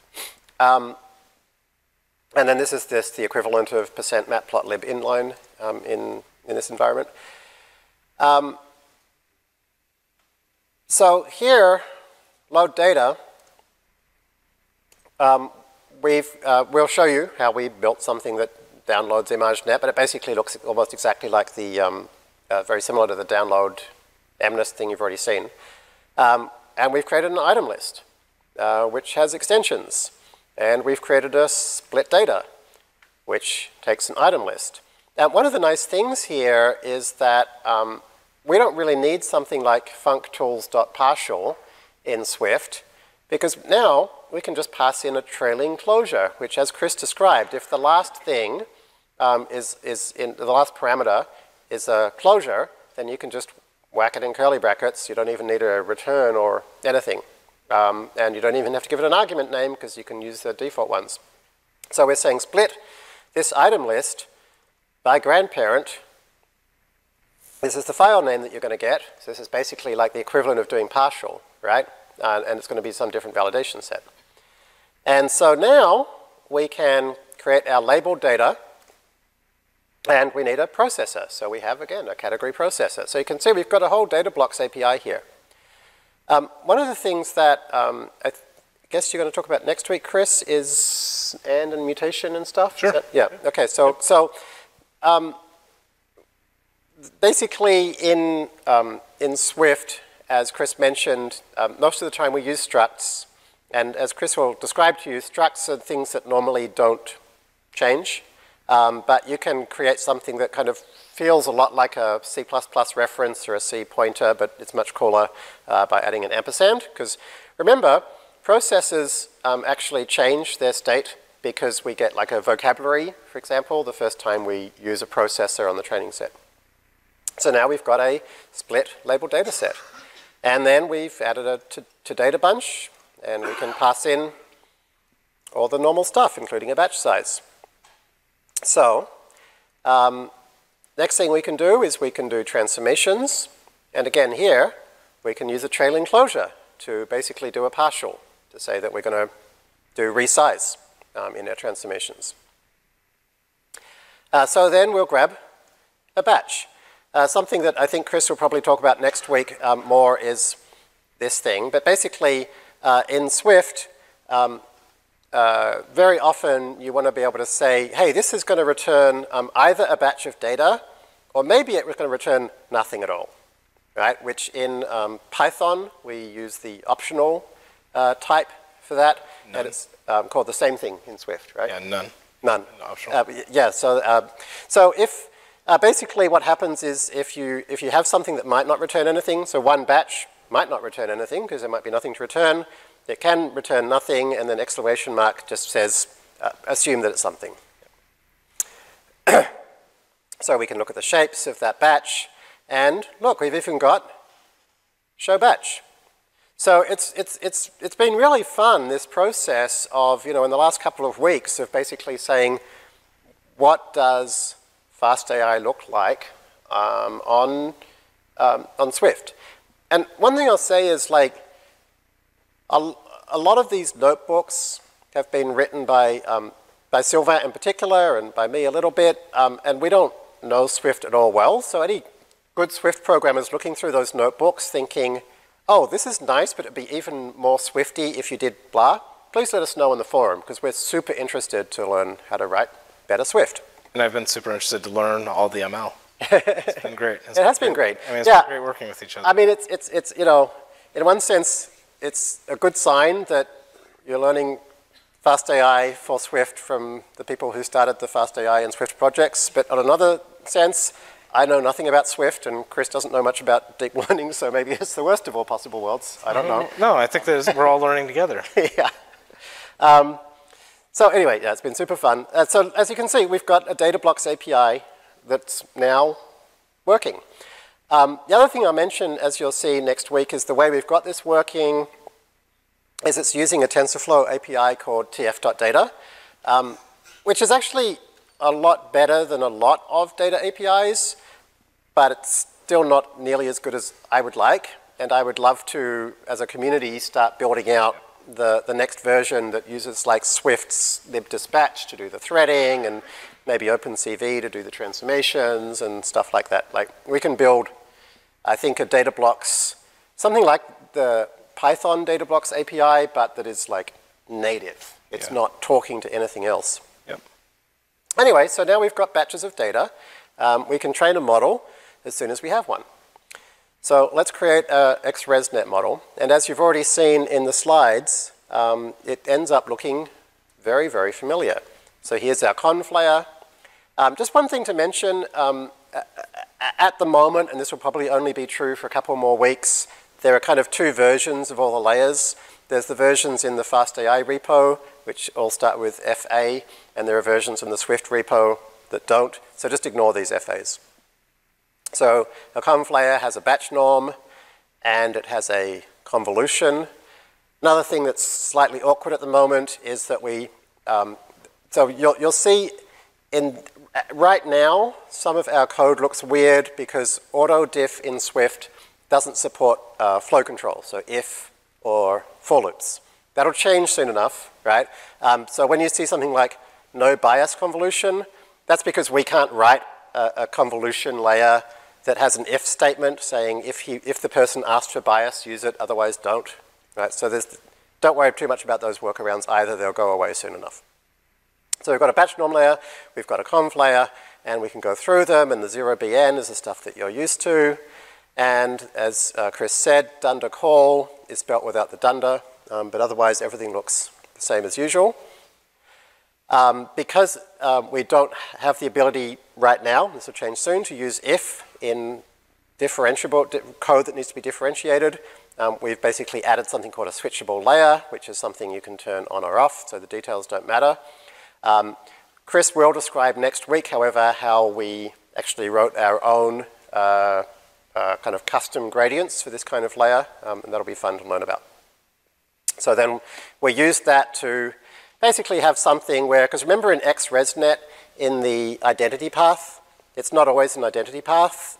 Sometimes you downsample in that path, sometimes you change the number of channels in that path.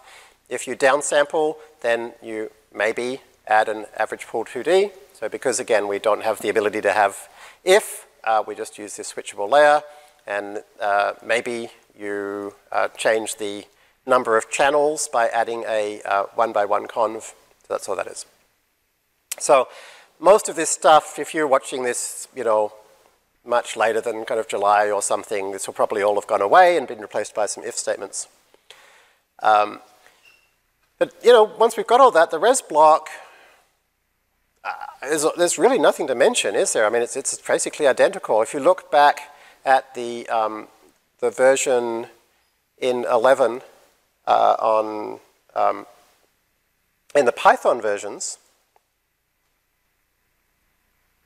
and kind of switch between them, you almost need like a strobe light thing to see that they're different. Like it's the same layers equals conv layer, layers equals convs equals conv layer. Don't know why we changed the name. Got this ternary here. This question mark and colon is identical to if and else as an operator in Python. Comes from C. And then finally in the call, that and that look exactly the same. Pure selves. Yeah, thank heavens. Thank you. Yeah. Make layer looks basically the same. This is the make layer we had before. This is the make layer we have now. Don't need that.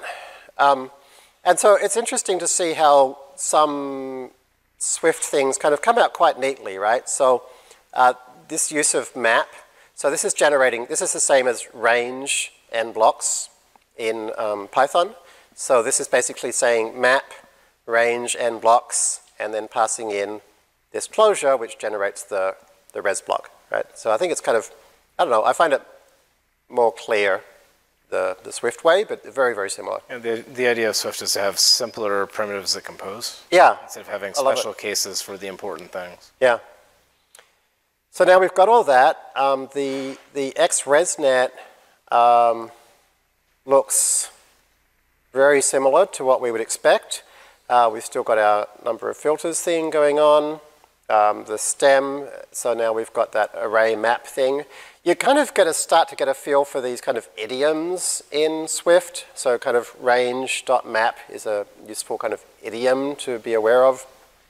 You can also use a for loop. You can say for I and 0.3. That's also fine too. Just depends on how you want to write the code.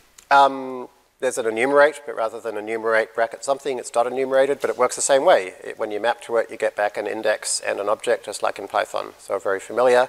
So in this case, because we've gone .map and then .reduce with plus on a list, this is a list comprehension now, right? Because this is spitting out a bunch of lists that we're joining all together. So no special cases there. This is one of those cases where you're asking for the last element of a list. List could be empty, so there might be nothing in it. So exclamation mark says, just assume that there is something there. And we've written a little compose. So we can compose this list of layers on our input. So again, we've got kind of similar concepts expressed in similar ways. So we can now put all that together, and we've got all our different ResNets. So now we create the various functions that we need to pass into our learner. So one is a function that's going to create a model. So it's going to be something that creates an XResNet, and that's the function that's going to create a model. We're going to have a function that creates our optimizer, which, as you'll see, we have a stateful optimizer, just like we had in Python. We have a learner, just like we had in Python, and it has very, very similar look to it. And again, next time we'll talk about how all these are built. And so Atom Optimizer, of course, is just a thing that's hackable. Yep. You can change it. Exactly. We have recorder callbacks, just like we're familiar with. We have one-cycle training, just like we're familiar with. This add one-cycle delegates and make default delegates is probably going to go away pretty soon, and we'll have some slightly neater ways to do this. So by the time you see this notebook, this might have changed a bit. And then we train it with a ResNet 18 for a few minutes, and we're at 0.81. A couple of things to mention as I go through this end of April. Right now, this uses about twice as much memory as PyTorch, and it's about 3 to 4 times slower than PyTorch. No fundamental reason why this need be the case. It's just we've just started, and so the fact that within it's not bad for 3 weeks. Not bad for 3 weeks. I mean, and all the from nothing, and all the work that you guys did to build the auto diff in the first place. 3 weeks ago, it really didn't work. Yeah, so it's pretty cool that we're at a point where we can actually train proper models like this from scratch in like not too slow and not too memory intensive. And if you're interested in kind of getting into the weeds, we would certainly love help with fixing the performance and fixing the amount of memory. So there's a related question. What would be the best way to contribute to the Swift for TensorFlow ecosystem as someone who's now using Swift for the first time? Yeah, that's a great question. So the best place to go is github.com/TensorFlow/Swift. That's our landing page. There's also a bunch of tutorials there. It explains how to get and build things. One of the things that we're doing is that we're building everything in the open. And so we do our development in the open. We use GitHub. We have our discussions on a mailing list that you'll find linked off our GitHub page. And so we try to have a really inclusive and welcoming community, and there's a ton of resources available and a lot to do. Yeah, and I would, that's one way to do it. I would like to suggest another way, which is to come to the Harebrained forum on the FastAI forums, because I think for a lot of people, the right way, the best way to contribute, the way that you'll get the most out of, that will be most relevant to you right now, is to pick something that you've already been using in Python and doesn't exist yet, and create the Swift version. And you may think you have no idea how to do that, and perhaps you don't, but like create a really crappy, slimmed down Swift version and build from there. That's the only way any of this stuff gets done. Ask for help on the forum, offer help to others, and so like pick small bits or find some piece that hasn't been documented yet. We haven't really figured out yet where to put things. Yeah, where fastai lives and where Swift for TensorFlow lives and where different repos will be. But in the end, between the fastai and Swift for TensorFlow repos, there'll be a kind of an ecosystem that covers the same kind of ground that PyTorch plus fastai covers, and has just as much room for you to, well, much more room actually for you to build things on top of that, because you've got like the entirety of scikit-learn and matplotlib and pandas and all this stuff to... And another thing is, if you go on the fastai GitHub, you'll see these workbooks. And we skipped from 1 to 11. And so next time we'll go back through and talk about 2 and 3 and 4 and 5. But these are all there for you now. And so if you'd like to look, you can go do that. And they'll get a little bit better by next week, I bet. Yeah, and one thing to mention is where else with the normal fastai notebooks, we nearly freeze them. Once we do the course, we just fix errors, and that's about it. These notebooks is going to be very different. We're going to keep them very, very up to date. So by the time you watch this, they may look very different, because we want to always have for you, showing you, like, this is how we suggest you write Swift for TensorFlow code now. And even over the last week, we've been, if you look at the GitHub history, you'll see we've been discovering new things like differentiable arrays and searchable layers, and it allows us to delete lots of previous workarounds, and the next weeks and the next couple of months will be similar. So, yeah. Do you want more questions? Sure. Now, all right. Is Swift thread safe? Yes, Swift is both thread safe and has a really great threading abstraction called dispatch. And so you can fire up lots of concurrent work items, set up work queues, has a really vibrant and good API for doing that with quality of service and like all these advanced things that are available there. Yeah, I've never used such a nice kind of threading. It's like it's a framework. It feels more than just a language. So like on the Apple side, they call it Grand Central Dispatch, but they've ported the whole thing over to Linux. And you have this whole kind of threading library framework, which is super easy to use and extensible. And this is one of the reasons the Swift on Server community really likes Swift, is that it's efficient, yes, but it also supports threading and other things really well and very naturally. Cool. Are there any scikit-learn for Swift projects in the works? I have no idea. There should be. Yeah, I haven't seen anything much. I have a random forest implementation I would love to convert over to Swift, which is a pretty nice one, but it would definitely be nice if you could build a gradient boosting machine, or even simple things like k-nearest neighbors and stuff like that. Yeah. I think I think though that the opportunity here is to go beyond just reinventing what's already there. Like scikit-learn is cool that it exists, but it's it could be a lot better, particularly in Swift. So if you do decide, I want to build bits of sklearn or bits of pandas, jump on the forum and talk to us about it, and let's try and build something that's vastly better than what's been before, not just a copy of it. I wouldn't suggest that being a starter project. Like if you want to start a project, pick one of the lessons in the 1 through 7 class and implement some of those algorithms. I think in terms of this framework, I think that'd be a really great place to start. But as you get more experience and you get more familiar with Swift, then tackling something like building a big library can be a lot of fun. Is there any plan to build tensor shapes into the Swift type system? So we have a tensor shape type, it's a struct, literally, right now, and that's what, when you pass in shapes to create a tensor of zeros, you get that. I think what they're probably asking is, will we get dimensions in the types, or will we get names in the dimensions? So this is something we're super interested in. We think there's a lot of opportunities there, both in terms of like shape checking, for example. The whole stack we're building with the compiler integration and the good error, the locations and stuff like that, we think there's a ton of potential. We haven't tapped into that yet. The names on dimensions is tricky, and there's lots of space, and we haven't exactly figured out how the best way to do that is, because there's trade-offs, but that's exactly all the kind of like second step things we want to do, probably starting this fall-ish, when the basic autodiff, basic performance, like scale out, and a bunch of other things are all settled, and we feel good about all those basics. And we're trying to stay focused on making sure that things are really good, and build the basics and get them right, and then move out. Yep. Okay. Any more questions? There are allocations. No, I mean that's fine. We're at a good stop. Okay. How is ampersand referencing different from struct? Oh, we'll talk more about that next time. So Swift has this comes back to safety in the language.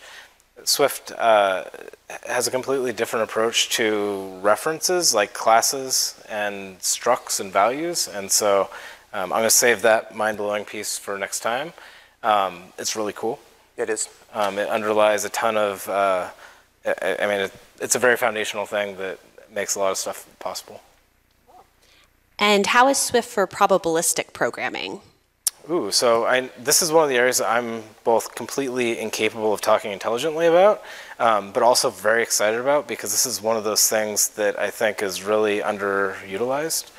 One of the things that I think is really interesting about Swift as a platform for machine learning is that you often, with Python, you end up in this weird situation where you build a machine learning model, and then you have an application that you eventually want to use it in, and these are two different things. Training your model and deploying your model are different worlds. And we can start erasing some of those boundaries, because Swift can be put in a mobile app, believe it or not, or put in a server, or put in other things that you're actually deploying. And probabilistic programming and many of these other applications, I think would be great to build and integrate with the applications themselves. So I think the answer is it'll be a great fit. I haven't seen anything here yet, but basically with things like probabilistic programming or things like kind of graph-based systems, they're not a great fit for PyTorch, and that's not a controversial thing to say, because Sumit Chinchala, who created PyTorch, said that on Twitter himself last week. He said, if you want to do this kind of work, at the moment, you might want to look at Julia, which is another great option for this kind of programming. Because what happens is you have these kind of deep connections, computational graphs of lots of things calling lots of other things, and so you need, and they're often kind of small, so you need those things to happen super quickly. So things like Julia and Swift work really well for that kind of thing, particularly when you kind of add all the threading stuff on top as well. So if you're interested in that area, that would certainly be one that I think you could start getting into straight away. Like, one of the nice things about that is you can do a lot on the CPU. Like, a lot of these things don't even make sense on the GPU. So you can take advantage of it right now. And for that, actually, we'll add it to the forum post, but I actually have a post already about how to access a variety of random number distributions from Swift, C++ random number distributions, so you could actually get started with this right away. Is that it? Yeah, also the TensorFlow ecosystem has a big mature framework called TensorFlow Probability. And so I personally don't know very much about it, but I expect that all the atoms you need are all there, and we just need somebody who knows the space really well to build a Swift library that can expose all the primitives that TensorFlow already has. Is that it? How could you deploy Swift models on Android? Well, so I think there's two options that you have there. So one is Swift, again, builds on the entire TensorFlow ecosystem. And so TensorFlow ecosystem includes graphs, and graphs are a part of what Swift talks to. So you can export a graph, you can send it through TF-Lite, and so the whole mobile deployment situation there works. I feel like that's kind of the model we're trying to get away from a little bit, though. Do you feel that way? So the other option is, like, Swift actually runs fine on Android. People ship Android apps written in Swift, so you can do that too. Swift on Android isn't really awesome as far as I know. I'm not exactly an Android programmer. I don't really know that. But the issue there is that Android, you have a dual world between the Java stuff and the native stuff. And so Swift fits into the native stuff, is my understanding. But I know that people are building and shipping Android apps written in Swift. And so that's a totally reasonable thing to do. The other thing to mention in terms of platforms is that Swift on Windows is starting to come together as well. So I don't know where it'll be by the time you're watching this at home, but Swift is definitely making its way to worlds outside the iOS world pretty rapidly, and Windows is one of them. Yeah, it's super exciting. I mean, people are writing, what's the Windows MVC? MFC apps in Swift, which is brain twisting to me. So what we're going to close with now is a little taste of where we're heading next week. And this is actually something that Rachel shows in her computational linear algebra course.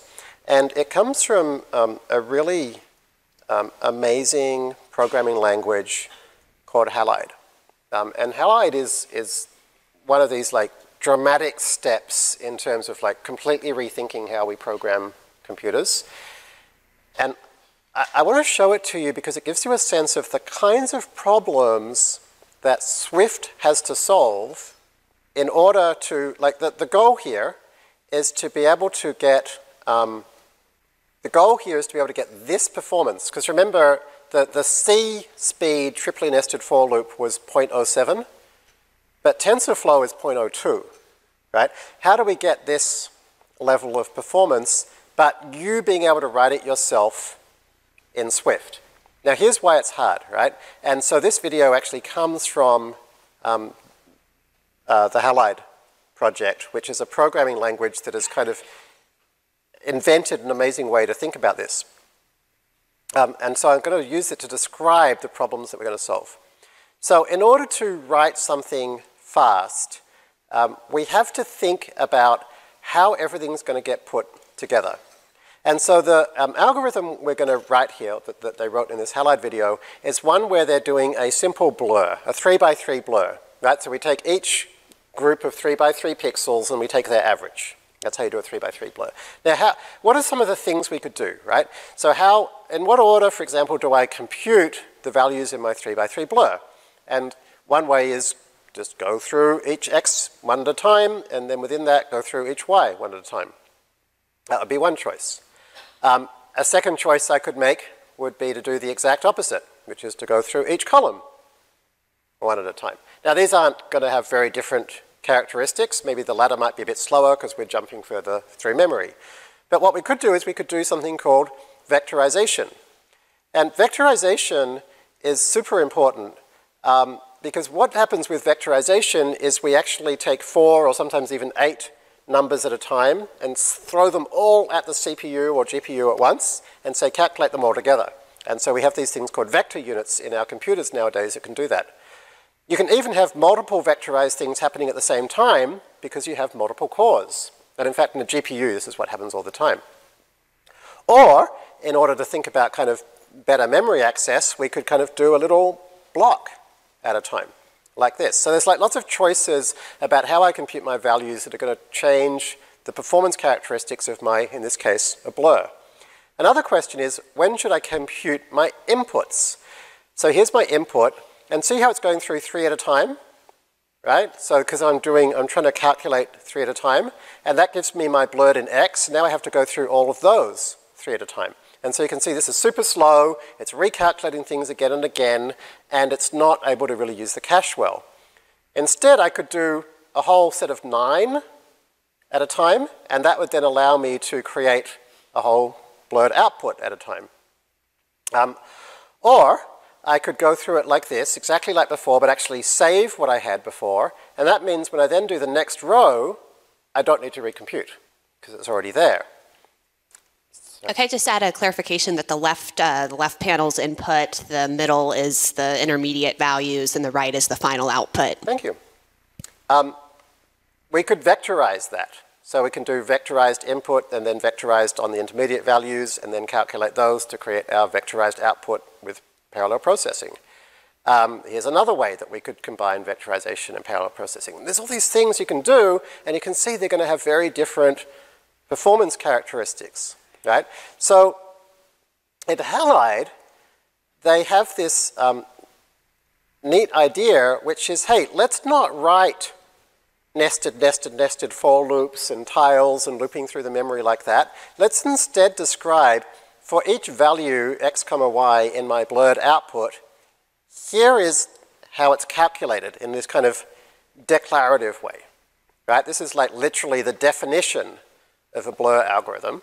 And so you first do that, and then after you've done that, you can then say to Halide, what are different schedules for calculating that? So what's the kind of order in which things are done? And for these different schedules that are written here, they have all the different behaviors you just saw, right? Now, here's the thing, right?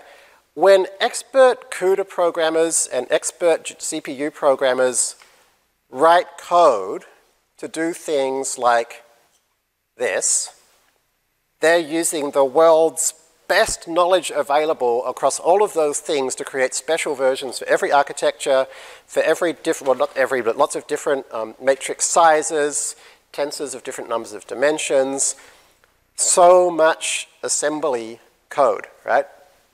And so we can't write that, right? So how are we going to be able to write the stuff that's in our head, but have it run reasonably quickly? And so what we're moving towards with stuff like MLIR is the ability to kind of have like domain-specific languages where you could write like, here's the tiling domain-specific language, and here's the, you know, and the... For example, Halide directly. For example, Halide directly, right? And so that's the hope of where we're going to be going here is that Chris's team is going to be putting these kinds of tools in your hands via Swift. Yeah. Is that a reasonable summary? Well, and so one of the bad things about Halide, so in this space we have TensorFlow today, we have XLA. XLA is an important part of TensorFlow right now. It's just not really wired into the Swift part of TensorFlow yet. XLA does all this stuff right now. And XLA is really good because you don't have to hand tune it, like that whole writing out schedules. XLA does a good job of using the hardware as it is today. The thing we're going further with MLIR is to say, well, instead of you having to put all this blood, sweat, and tears in to tune it and know the hardware and do all this stuff, we can do other things like search. And in fact, there are research systems available now which will use genetic algorithms to auto-search for an optimal schedule. So you're starting to see the kind of the ideas that come out of the database query optimizer world coming into the CUDA kernel world, and like, this is going to be so great for us data scientists. Exactly. Search can be implemented in lots of different ways. Brute force, reinforcement learning, like lots of different genetic algorithms. There's lots of cool things that can be done here, and so what we're going to do over time is crack open the compiler and make the internal algorithms all learned, and I think that's going to be super cool. So this is why you have a compiler guy and a DL guy standing next to each other, right? Because but we like each other too. Oh, you're okay. Because we're not going to get this kind of great outcome unless people like us are working together with amazing teams like the folks that they have in TensorFlow and XLA and so forth. So next week, come back and we will dig even deeper. Thank you very much, Chris Lattner. Thank you, Jeremy.